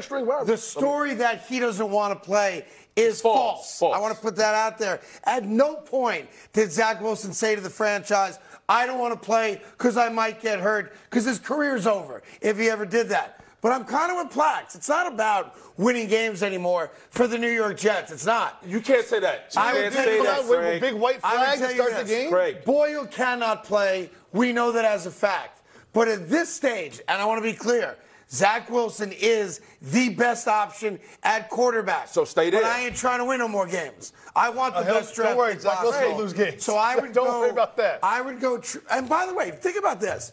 If everybody agrees, including Joe Douglas and Robert Saleh, that Zach is the best option. Yes. Then why didn't they just say yesterday, we're going with Zach? I'm with you on that. But my point is, this defense can't play any better. Man, listen, like, this defense is holding on to this. If you put Zach Wilson back on this football field under center, it does nothing. And he continues to regress and get even worse. But it can't get no worse than what we've seen. It can. No, did you see Sunday's game? To be fair, did you see? No, he didn't. Last year was pretty bad. Right. My point is, listen, if it's already bad and there's nothing coming from it, and he gives you that one flickering hope, throw the hope out there. Look, here's what are you hoping for? Yeah, what do you mean you're hoping for? To score a touchdown? So you talking about, first of all, you talking about Boyle not being able to do anything with the offense. Trevor Simeon, I don't think he knows the offense. Zach Wilson gives you a shot to at least be competitive. The Texans lost to the Panthers. I didn't say that. I am. I don't want to win. So they just come out with a big white flag and say we're not playing today. So you're going to let C.J. Stroud have probably throw the most he's ever thrown? I mean, look, my defense is still my defense, but I don't want to win anymore. Like, I'm a pragmatic guy. I want the best possible draft pick so I can either get Marvin Harrison Jr., a new quarterback, an offensive lineman, that's bad something. Football. Yeah, I want something. So now you're talking about tanking. We talk about this all the time. This sounds tanking like in the NFL does not work. I want a tank. I love tanking. Tanking in the NFL does not work. It does not work. It does not work. I just don't know how I would feel from a personal and player standpoint if I was benched by the team. So you know what? Let's put Boyle out there and Trevor Simeon. And he's watching all this resonate from the sideline. I told you it was bad. I'm worried about my defense, who's been fighting tooth and nail all season, who literally needs and deserves to win one you're game. Williams. You're Williams. You're any Sauce Gardner. You're any of those players, and the team is intentionally putting out a quarterback they know doesn't give them the best chance to win. That's poison. That is just poison. I agree with you, Coach. I think if you're a Sauce Gardner in the defense, you look at all three of them quarterbacks and you go, none of them are going to give us a chance. But you don't have a quarterback on the roster that can help the defense. Yeah. His name is Zach Wilson. Zach Wilson. The one guy. What happened to you during the 3-game win streak? The confidence counter was all the way over here. We had a whole that guy. What happened to that guy? Here's the one thing that hasn't changed. Our offensive line's the worst in football. No matter who's back there, it ain't going to be pretty. We're not going to score a lot of points. We didn't score with Zach Wilson. We didn't score with Boyle. We're not going to score with Simeon. So circle the block, right? Yeah, that's right. That's right. Yeah. And I'm in favor of tanking. I love the tank. No, you don't. Yes, I do. Not good. Don't you think that's poisonous for the defense? No, poisonous for young players. It is poisonous for Garrett Wilson. You go detrimental to the whole team. Let's put a dunking tank back here and just throw footballs at it. I like that. As long as you're the first guy to do it. Who's throwing the footballs in the tank? Yeah, by the way, if you want to stay dry, sit in a tank with water beneath you and have Zach Wilson throw spirals at you. You'll be safe. You know what? You won't get They're wet. beating the Texans. Zach Wilson's going to start. They're going to beat the Texans. They're going to beat the Texans. I don't want to to win. There's no benefit in winning. You know like that. I'm not. Lose. No, you don't want that. Go 4-13. Get me the best player. And I don't want Caleb Williams anymore either. They've been trying to get us to a break for like 10 minutes. I hate these quarterbacks. Not the ones that cry on the sideline to their moms. I can actually appreciate that softness. But dudes that don't want to play in bowl games. Dude, you're a 20-year-old kid and you don't want to compete? I hate that. Hate it with a passion. Caleb Williams is dead to me. In any event, much more coming up on football teams that matter, including the Miami Dolphins, who now have the inside track by a lot to be the #1 seed come playoff time because the Jaguars stubbed their toes last night. A little Miami love coming your way right after this. By the way, I try to run a tight ship around here, meaning you can't be out after 8 o'clock at night. You need your beauty sleep. I'm going to be a part of the show. And then a little birdie says to me, you got one of your men out there cheating on you, Craigie? I go, oh, it ain't Plaxico Burress. He gets his sleep. It ain't David Jacoby. He gets his sleep. It was my main man, Willie Colon. Hey, Colon. Out late last night, dressed to the nines, hanging out with Forget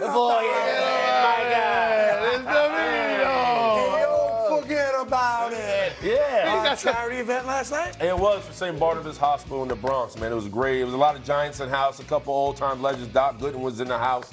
David Tyree, your old teammate. It was a good time. A couple of Jets. Will McDonald, met him for a second.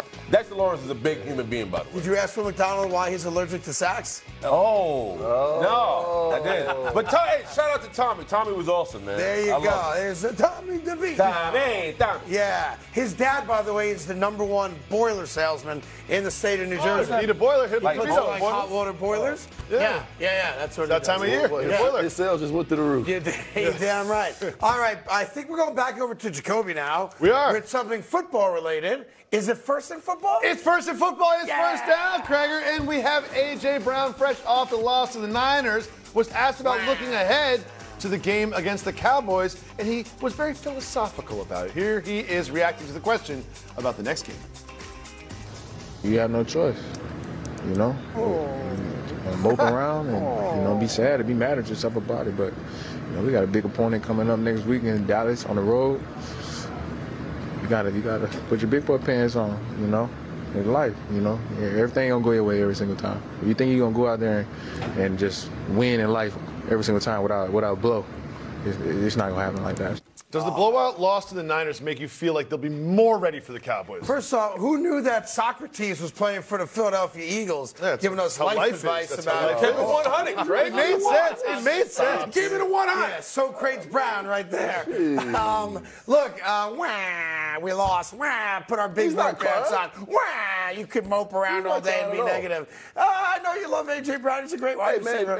Hey, December comes at you fast in this season. 1 or 2 weeks can change the season, projection going into the playoffs. And listen, Philadelphia got mocked. Yes. And they know that. Yep. And the Dallas Cowboys are going to get Philadelphia's best effort on Sunday. They know how big this game is. Because I said yesterday, listen, the Philadelphia Eagles still control their own destiny. So they have to put this game behind them. They probably went into the office on Monday, looked at the film, took the negatives, positives, and moved on to Dallas because that game is over. You got to start looking. And I tell you what, this game is much bigger for Dallas than it is for Philly. Here's the reality: Philly wins this game, the division's a wrap. Dallas cannot win the division in the remaining games they have left, meaning they're looking at the 5 seed, and they're not going to get a home playoff game, making it much more difficult to obviously get to an NFC Championship game or the playoffs. That's just facts because they're in the same division. If, however, Dallas does win the game, then you're talking about their 10-3, Philly's 10-3, tiebreakers come into play. It'll go back and forth over the course of the final 4 or 5 weeks of the season. But the other thing it does, it props San Francisco then back up, assuming they beat Seattle. They become the #1 team. And, of course, they have all the tiebreakers, having beaten Dallas and Philly. So this game, and I know we say it a lot and we overstate it, the biggest game of the year. It's the biggest game of the year because there's so much at stake. Philly can wrap up the division and maintain their hold on the #1 seed. If Dallas wins, San Francisco becomes the #1 seed, and now you have a fight over the last month for who wins the NFC East. Yeah, but this is why it's awesome. I agree with A.J. Brown, because this is the one thing that happened, right? You go into that game against the Niners, the offense couldn't keep up. The Eagles' offense couldn't keep up with the Niners' offense. Valid A.J. Brown had 8 catches for 114 yards, but go back to Cowboys and Seahawks, the Cowboys put up 42 points at home. Right? So if you got an offense that can't keep up against the Niners, and you got to go to Dallas and try to keep up with Dak. Except for one thing, and Plax is going to say it, I don't want to steal words out of your mouth. Every game's its own thing, right? Just because you give up 42 at home to San Francisco doesn't mean Dallas, who, by the way, only scores 40 points at home. But we talked is about going to do that to you. Right, but we talked about this being a validation game, right? Like, we only measure yourself against another worthy opponent. That was a worthy opponent. For both teams, though. Right. It's a validation game. And I say this about the Eagles. Listen, if they go down to Dallas and win this game, going to Seattle is no guarantee that you're going to win this game in Seattle. Sure. So Seattle's going to play them tough on the road. I think for the next 2 weeks, the focus level for the Philadelphia Eagles has to be at all-time high, because you still have to finish in front of the 49ers. Yeah, and then with the rub for Philly, we know it's on the table for Dallas. If Dallas loses, they're the 5 seed. They can't win the division at that point. So you know everything at stake for Dallas. Philly's a little different. It's trickier for Philly because they sat there 10-1. Everything was great. Yeah. We find ways to win close games. You know, we're a little cocky. You were peacocking all over the place. Then you get embarrassed at home. You give up a 40-burger to San Francisco. If they lose to Dallas, that Seattle game, then you're like, whoa. Seattle's offense is starting to click based on what they did against Dallas last week in a loss, right? Yeah. Then you're like, what are the Philadelphia Eagles? And that's when doubt starts creeping in. Right. I think right now, if you're A.J. Brown, you got to talk to this offense like our defense needs help, because that defense got beat up too. You know what I mean? So they have to be the savior on offense. Make no mistake about it. All the pressure's on the Philadelphia Eagles moving forward. Yes, 100%. Because even if the Dallas Cowboys do lose this game, they're still going to get into the playoffs. Right. But now you're talking about the possibility of the Eagles not having home field advantage. And what we saw on Sunday, I don't believe the Eagles can beat San Francisco in California. Neither do I. And look, the reality for Philly is they're best of 1 seed. They could drop down to 5, obviously, like the Dallas Cowboys are. Yep. But there's a really good chance that they just come in as the #2 seed, and then they're at home until the NFC Championship game, assuming San Francisco, wins out and takes care of business at home in the 1 playoff game they would have prior to it. But it's huge. It's Sunday night. It is huge. You're going to have to find a way to stay awake and come in on Monday. But that is going to be a game of games. And let's cross our fingers that it's competitive. Yeah. It should be. It should be. Moving on to second and football. Things just got shaken up in the AFC. Shake and bake. And the Miami Dolphins find themselves at the #1 seed. And after Jacksonville's loss, have it even more solidified. Tua talked about the opportunity and how he and his teammates are going to seize it. Not more seriously, but everyone's starting to do a little more. You see guys staying a little longer, watching film together. When meetings, there's no meetings after practices on third down days. You see a lot of position groups meeting and staying back a little longer. You're starting to see a lot of guys staying out on the field a little longer as well. So I think that's what Mike is saying, is everyone knows that we can do something special this year, and no one on our team is trying to waste that opportunity. So Tua and his teammates are spending a little overtime at the facility, trying a little harder because the pressure is on. Do you expect them to be, right now, currently, your favorites to represent the AFC in the Super Bowl? Yeah, I mean, I think they're going to be the #1 seed, especially with that Jacksonville loss last night, because the Jaguars had it. I've been on Baltimore the entire time here, and it feels like Baltimore hasn't played in a month, right? Yeah. These bye weeks. So, to me, it's a 2-horse race. It's Baltimore, Miami, Baltimore. They do go head-to-head. I believe it's week 17. Yep. That game will decide #1 seed and #2 seed. I think that's pretty obvious right now, considering we all agree Kansas City is broken, at least for the moment. But that, to me, Plax, listen, you famously were not a practice guy, right? You were famously. Plax is good on Sunday. Really? You can't find Plax on Thursday. I mean, but it didn't matter because he showed up on Sunday. I remember the story you told us when you first joined Tom Coughlin, and before the first practice started, you said my hamstring hurts. And what did Coach Coughlin say to you? He was like, what do you mean your hamstring hurts? We haven't even practiced yet. I heard it getting in the car. that was Plax ago, right? But it's a testament to Mike McDaniel, too. Those guys love Mike McCarthy. Well, on top of that, it's every playoff run I've ever been a part of. Everything he talked about, that's what we did in the building. Yep. Staying after, hanging out with each other in the locker room, eating dinner together, knowing we had a whole family to deal with back home, right? Like, so sometimes what he's talking about is a winning culture, right? Because it's hard. We hear ball players say that, like, well, I'm a part of a winning culture. What's not a winning culture? What he just described is a winning culture. When guys who are in the building at 6 in the morning don't want to leave the building to damn near 8 in the morning because they simply love being around each other. They simply love watching film, putting each other together, paying attention to the little details. That's a sign of a great outfit. And credit Mike McDaniel, right? Because when he got there was a lot of talk about, like, who is this guy? Can he even run an offense? Like, there was so many question marks. Well, it was also, that was a dysfunctional franchise with the Brian Flores stuff, with the Tom Brady stuff, the ownership. They gave up a draft pick because of their meddling. But here's what's going to happen. I'm gonna preface it now. I'm gonna say it now. I don't want to say it in a couple weeks. That's the biggest game of the year. No, when we get to week 17, we're going to say Miami-Baltimore is the biggest AFC game of the year. And by the way, the Dolphins lead the league in rushing. So they do it all on offense. Well, they got that two-headed monster that Achon's back too, right? Between him and Mostert. Look, they're a complete team. I think they're beatable throwing the ball against them, but their offense is good enough, to outscore everybody. And someone should learn a valuable lesson from what the Commandos did last week. You cannot play man-to-man defense against Tyreek Hill. By far the dumbest thing that's happened. It shouldn't take till week 13 for us to say you have to do what Kansas City did to them, and that's try to bracket him. He could have 9 catches for 80 yards. That's okay. It's when he's got 6 catches for $150 and a couple touchdowns that you get screwed. Yeah, I just think for the Miami Dolphins, the last 3 weeks of the season, we're really going to see what the Miami Dolphins are made of. Yeah. For me, it's all about defense.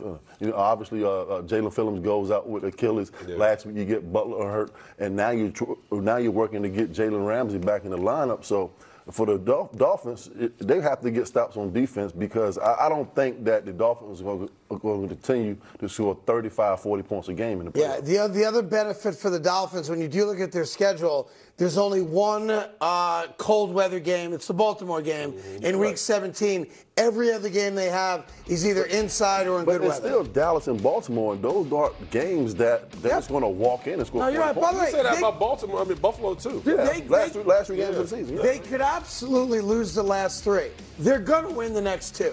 They're going to be 11-3, and they're going to have the division wrapped up. No one's going to catch them for the division because, the Bills are too far behind. The Jets and the Patriots stink.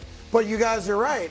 When it comes down to them or Baltimore, that Week 17 game is huge and most likely determines the overall number 1 seed. And I would favor Baltimore because it's in their building and people are sleeping on Baltimore merely because they're coming off a bye. Don't sleep on the Ravens. They're as good as anybody. And you can question the Dolphins' defense. You cannot question the Baltimore Ravens. Right. What's coming up next year, guys? Third and football. C.J. Stroud spoke about the loss of his rookie receiver, Tank Dell. It's only third down. We're going for it. Going to convert. They lost Tank Dell. C.J. Stroud famously has a relationship with him and convinced the Texans to draft him. And this makes me sad. And even C.J. Stroud is sad. Get over it. I try to be positive about it, but it's tough, man. I'm hurt. I can't sugarcoat it.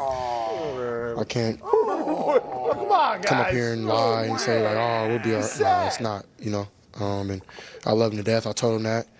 And 7-3 will be a great duo for the next couple years, man. Right when he gets back. It ain't like he lost his friend. He didn't. Yeah, his friend got hurt. His friend. What's wrong with him missing his friend? Right. That's his friend. It's football. Yeah. Everybody gets hurt. That's his buddy. He want his buddy to succeed. I know. It's so good. I know. They're crying, man. Enough of the crying. Sad.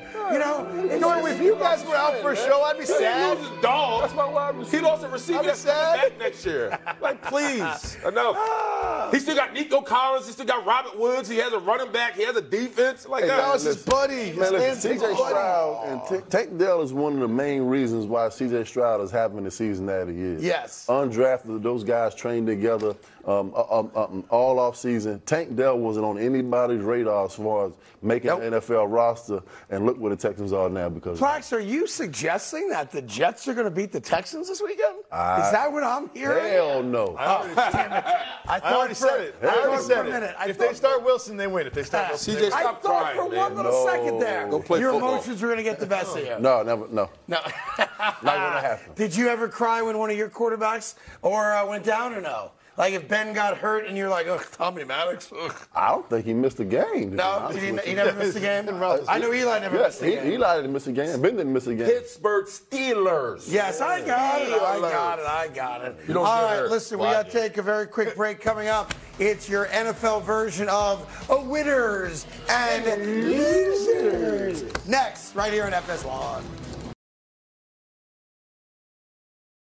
We've got Plaxico Burress, we got Willie Colon, we got David Jacoby, and now we have the NFL edition of winners and losers. Let's start off with winners, Plaxico Burress. The San Francisco 49ers, big winners, been telling you for months, they're the best team in football. They went into Philly with revenge on their minds, as Tony Montana said, rebenga. And they went into Philadelphia and put a 40-burger on the Eagles, and now they have the inside track for the number 1 seed. They don't have the inside track for the number 1 seed. That still belongs to the Philadelphia Eagles, but I will say that they are winners. Thank you. I never let the facts get in the way of a good story. After this weekend, San Francisco Plax has the inside track on the number 1 seed. Negative. Damn, they will be trying losing. Because the Philadelphia Obviously, Eagles will win this week. They're a game behind Philly. Philly is Dallas. San Francisco doesn't. All right. Are you ready there, big That's fella? right. All right. Losers for the week, NFL edition. The Jacksonville Jaguars. Not only do they lose to the Cincinnati Bengals last night in overtime, 34-31. Great game, McPherson right there with the game-winning kick. But they lose Trevor Lawrence, a.k.a. Rocky Dennis. He is out for at least a week, maybe more, with what looked like a broken ankle. X-ray said it ain't broken, and we'll find out later today the significance with an MRI of how bad that ankle is. Yes, it's tough. You want losers. Losers. Thank you. So the bottom line is, it's not about Trevor Lawrence. They also lost Christian Kirk in this game after the first quarter with a groin injury. So overall, man, this offense for the Jaguars, they're in trouble. They can't protect, they can't run the ball, and they're losing weapons by the minute. You went from Jacoby having the number 1 overall seed and an easy schedule to, oh my God, there's actually a roadmap to not even making the playoffs. Yesterday on the show, we looked at their schedule, we looked at the standings, and I said to myself, oh my God, the Jaguars are going to be the number 1 seed in the AFC. It was theirs. And then all it took was Jake Browning and 1 lineman standing on Trevor Lawrence's ankle, and now they're in jeopardy of being overtaken by the Texans. Yeah, and to be fair, I mean, they might have lost with Trevor Lawrence because that was Jake not why they Browning lost. was having a great game, and the Jaguar defense was burnt like toast all night long. So it's why apparently all internet connections, all social media has been shut down in that dump of a city, Jacksonville, Florida. Losers. Oh, your Twitter's going to be fired up today. They're going to light your Twitter up. What else is new? All right. The Dallas Cowboys, Plaxico Burress, are Week 13 winners. Dallas Cowboys sitting back. Obviously, they won the game they had to win. The trap game against Seattle. Good game, of course. Dak Prescott playing great.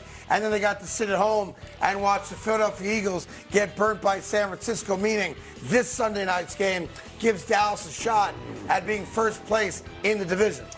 I have to say losers. Why? I got to say losers because the Philadelphia Eagles understand how important this game is. This Sunday night, it's a must-win game for them if they want the inside track, like Craig just said, like the San Francisco 49ers. Yeah.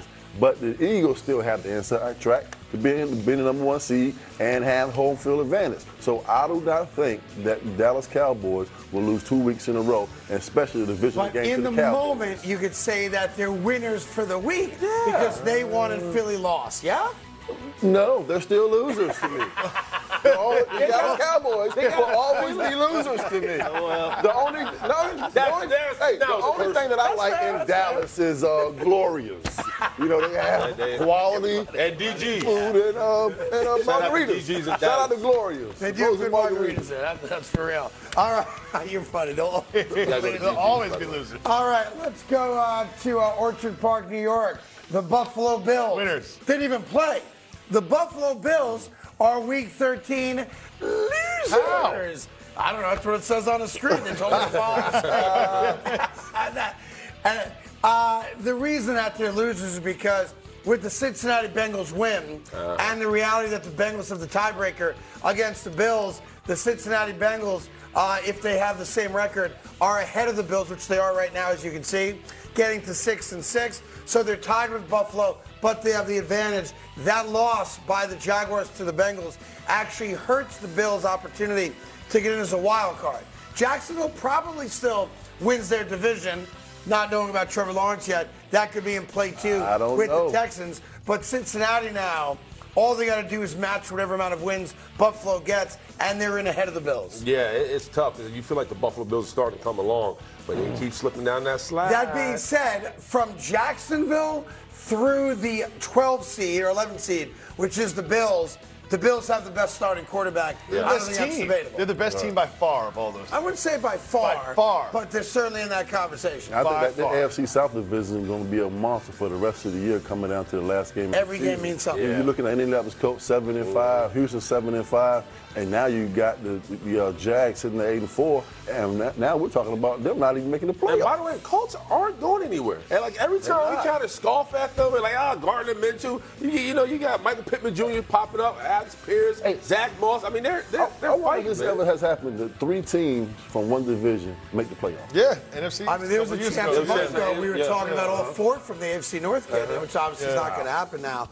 But it has happened a couple times. Real quick, Week 13, winners, give them the dubs. The Dolphins, the Ravens, and the Chiefs. Why? Because Jacksonville, losers last night to the Cincinnati Bengals, meaning that Jacksonville no longer has the inside track on the number 1 seed. They go to loss number 4, so they're tied with Kansas City in that regard, and they're both now sitting there behind the Miami Dolphins and the Baltimore Ravens. Big win yesterday for those AFC playoff teams. Yeah, the Chiefs is the one. I got to call losers on the Chiefs. You can't lose to Jordan Love in Green Bay. They're pretty good right now. Yeah, but Jordan Love looked like the better quarterback, and the Chiefs still have the same old issues we've been talking about since Week 5. So I don't know how the Chiefs are in that little headline. I'm looking at what we're talking about here. Based off of what we saw last night and the Chiefs losing to Green Bay, they're 8-4, and they're still 1 game out. That's right. They're 1 game out of having the number 1 seed. That's exactly based off of how bad they played. That's why they're winners for this week, because Jacksonville brought everybody back into the conversation. All right, let's go real fast here. Losers for the week, Trevor Lawrence fantasy owners. Is that fair? If you're a fantasy guy getting ready for your playoffs, that's fair. Next week the playoffs start, or the week after that. Hard to argue with that. In a lot of leagues, you have Trevor Lawrence as your quarterback. He's out, meaning you're a loser. And the final one, the final winner, NFL-themed winners and losers, here on a Tuesday on The Carton Show, Zach Wilson. Big winner this week. Big winner, Zach Wilson. Get out of here. Big winner. As the New York Jets acknowledge that Zach Wilson is the best quarterback. It's like your ex-girlfriend dating around and trying to get back with you. Wait, the Jets are so bad at the quarterback position, they literally came to Zach and said, listen, I know we had a problem. But can we somehow? I went on a couple hinge dates, and I saw what's out there. Right, it's totally my fault. It's all me. That's bad. Well, I do think at some point later today, worst case tomorrow, the Jets will announce who their starting quarterback is. It has to be him. It's got to be. It's gotta be him. Who else will it be? And I can't see it being anybody other than Zach Wilson. Yes. That being said, They beat the Texans. They beat the Texans. And at the end of the day, does it really matter? It doesn't. They're not they're going to gonna score a beat the touchdown anyway. I'm calling it right now. They're going to beat the Texans. I'm going to call right now, they don't score a touchdown. They're going to beat the Texans. No matter who's playing. It doesn't even matter. All right, coming up, we got your headlines. Last night was a huge game in the AFC, and somehow, some way, those feisty Cincinnati Bengals with a backup quarterback took care of business against the losers from Jacksonville. Ramifications next on FS1. Standing on business. Good morning and welcome to the final stretch of the Carton Show. Last night, Jake Browning was dealing. He dealt them all the way down into field goal range in overtime and got the Bengals the win over the Jaguars. The Jaguars didn't just lose the game, they also lost Trevor Lawrence. How bad was last night for the Jags? It was a worst case scenario for them because they went from controlling the number 1 seed overall in the AFC to there's actually a mathematical algorithm you could put together that they don't win another game because they have a backup quarterback in C.J. Beathard who looked okay last night coming in. But the reality is that they're no longer the big dogs. You know, Miami and Baltimore now own the track to the number 1 seed. And while I do think Jacksonville will probably win the division and still get in, they ain't winning nothing with C.J. Beathard as their quarterback. All due respect, I know he's a good kid and comes from like NFL royalty.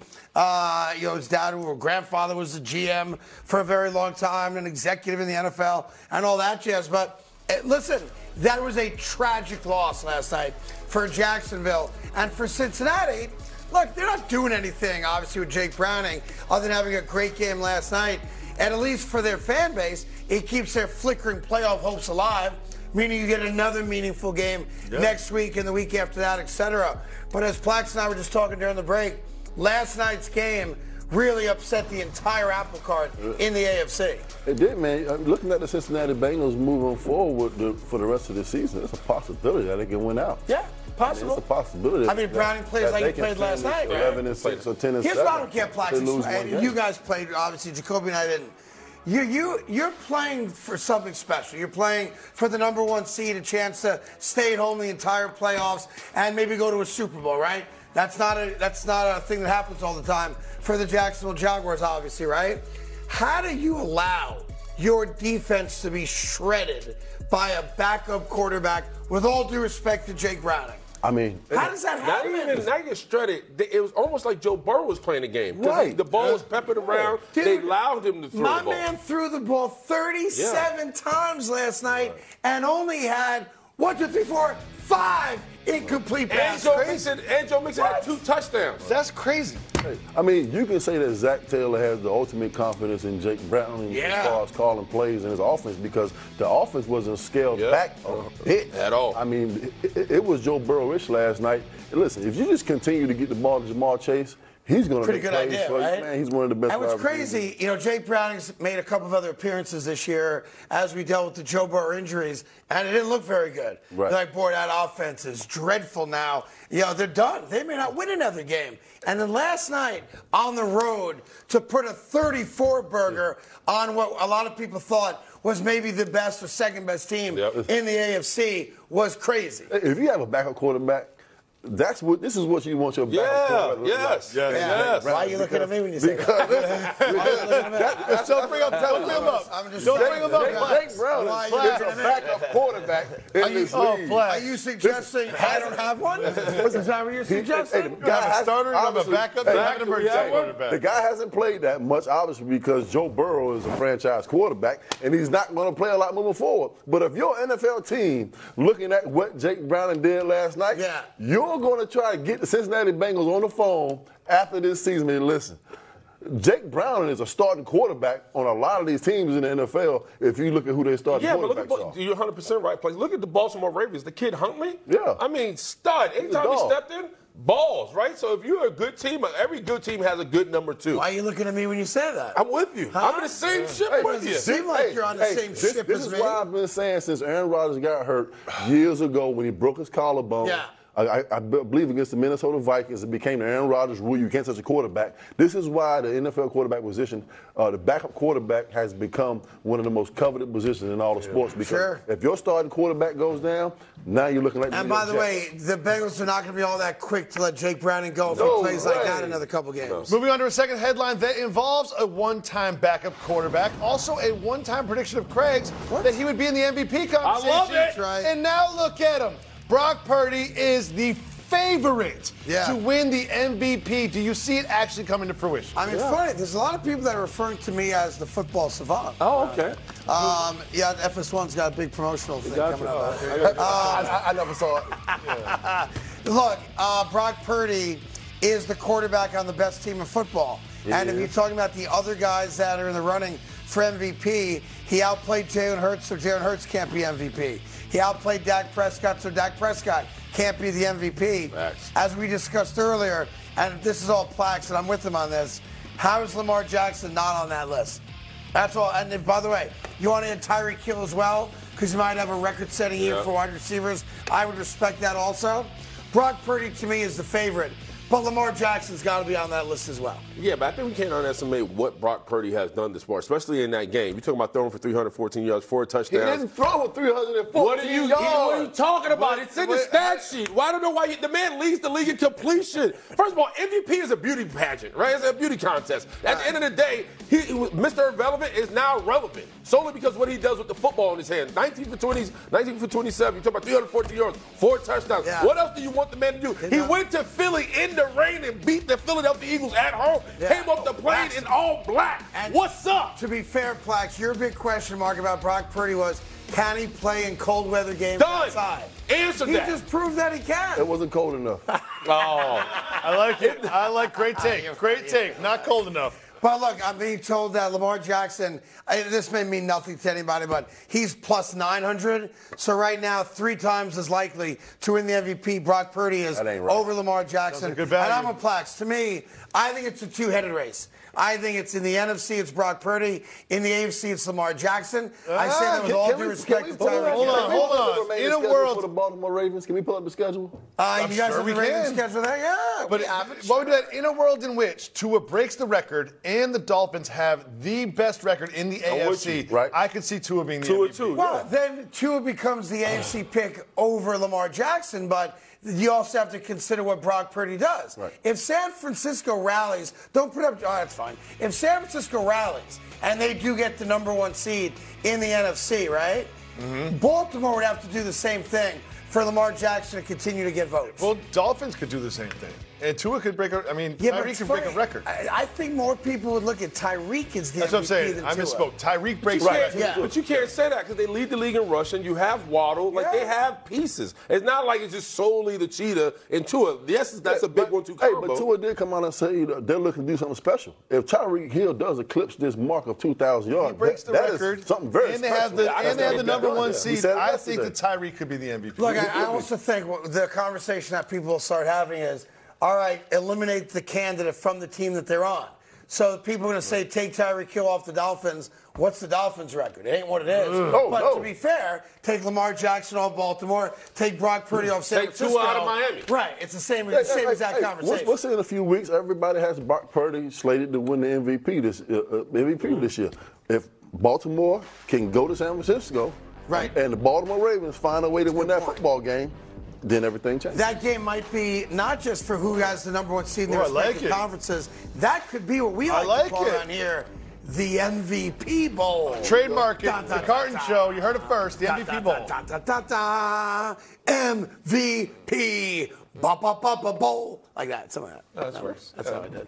That's just how I do. Moving on to our final headline. Cowboys head coach Mike McCarthy spoke about the intensity of the Eagles-Cowboys rivalry in advance of the big game on Sunday. Here is Mike McCarthy. Huge. This is an excellent opportunity for us to play in playoff-type games without playoff consequences, and I think that serves very well. Because December football is something that I've always enjoyed. I think it's a great indication of where you are as a team and what you need to obviously do to get into the playoffs and be ready for the playoffs. So we're looking for it. I mean, it's the Cowboys and the Eagles. I don't think you have to say anything more than that. Well, that's right. He's fired up. Will the game live up to the hype, and why do you think he's wrong? Well, he's wrong because this has major playoff implications. If the Dallas Cowboys lose this game, the best that they can be is the 5 seed. Period. Stop. #1's off the table, 2's off the table, 3's off the table, 4's off the table, because those are all division winners. So if they drop to 10-4, 9-4 rather, and Philly goes to 11-2, it's a wrap. You're 3 games back with 4 games to play. You're not winning the division, meaning the best you can be is the #1 wild card team. So this has Mike McCarthy's just dead wrong. And maybe he's trying to convince his teams, don't get too amped up, don't put too much into this game. Why not? You better put too much into this game. Everything. Because this isn't just Philly-Dallas. This is revenge. And this is a chance to win the division and stay alive for the #1 seed. If they lose this game, they're the 5 seed, and that's the best they can be.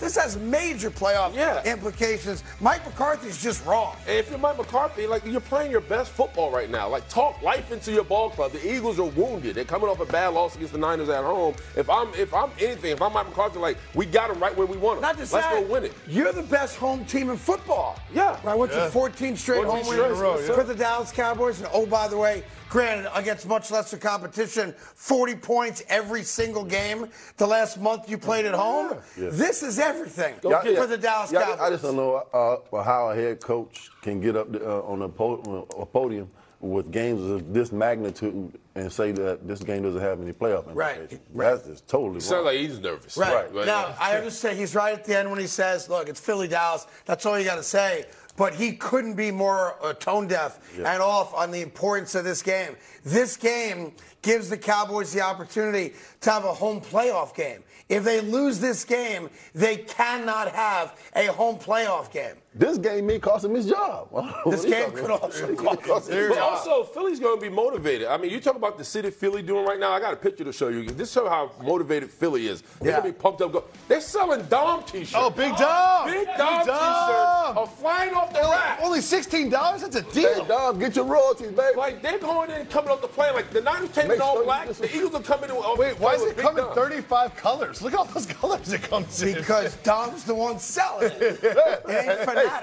Dom also had the Italian flag on the side of it. I like it. Like, Philly's coming to win.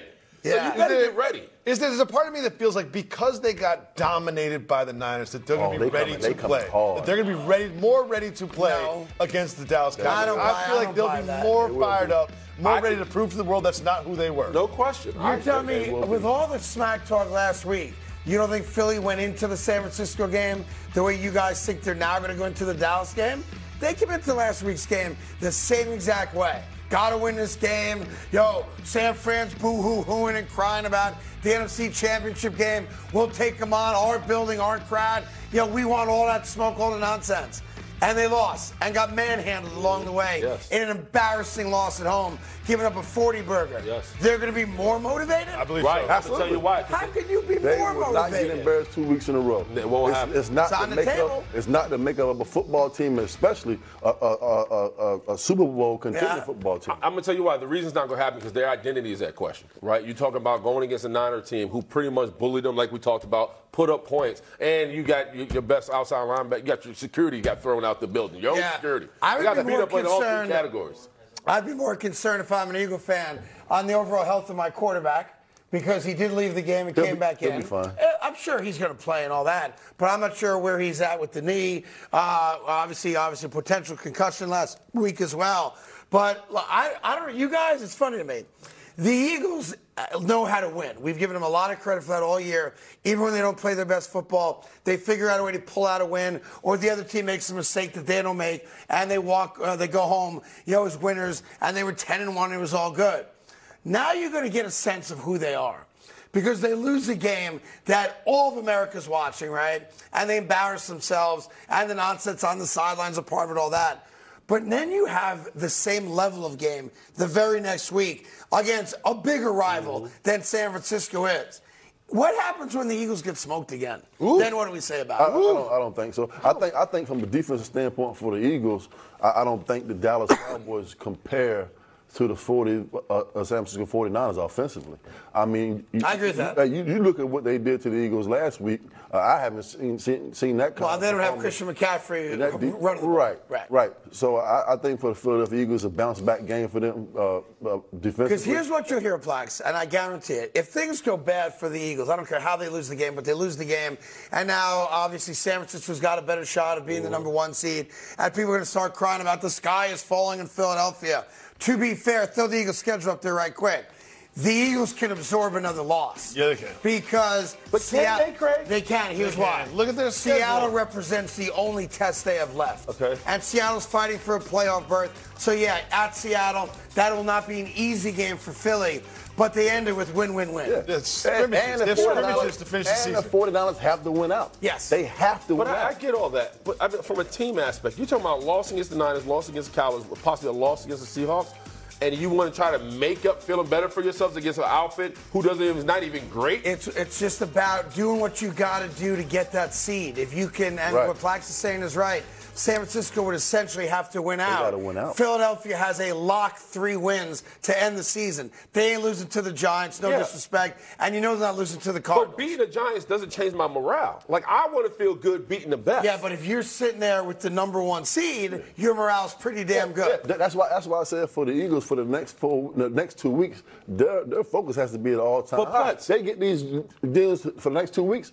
Man, the last 3 games are cake. I'm with you on that, but my point is you're going to go into the playoffs possibly seeing the Cowboys and Niners. Yeah. And you lose at the end of the season? Like, that doesn't make me feel good. Well, Philly's going to go into the playoffs winning 3 in a row minimum, maybe 4. Right. If they're the number 1 seed going into the last week of the season, they do not put anybody on the field against the Giants. I get that. We're the Philadelphia Eagles. Are we not expected to beat the Giants and the Cardinals? Like, that's easy money. I want to beat the big dogs and go into the playoffs like, I think it was their best shot. Yeah, but I think you guys can speak to it better than we can. I think once you get to the postseason, it's a restart, right? Especially if you go in winning 3 in a row. Whether you get the bye or not, you're going to feel better about yourselves because you took care of business the last 3 weeks. I feel better about myself about beating Dallas and Dallas. Yeah, by the way, that's the goal. There's another thing here. Take a look at the Cowboys schedule. We just talked about how easy it is for the Eagles down the stretch. The Cowboys schedule, that's not easy at all. Yeah, I mean, look at that. I mean, the Cowboys have 1 guaranteed W on the schedule. That's the last game of the year, and it might not mean nothing, right? Philly's tough. Buffalo's tough at Buffalo.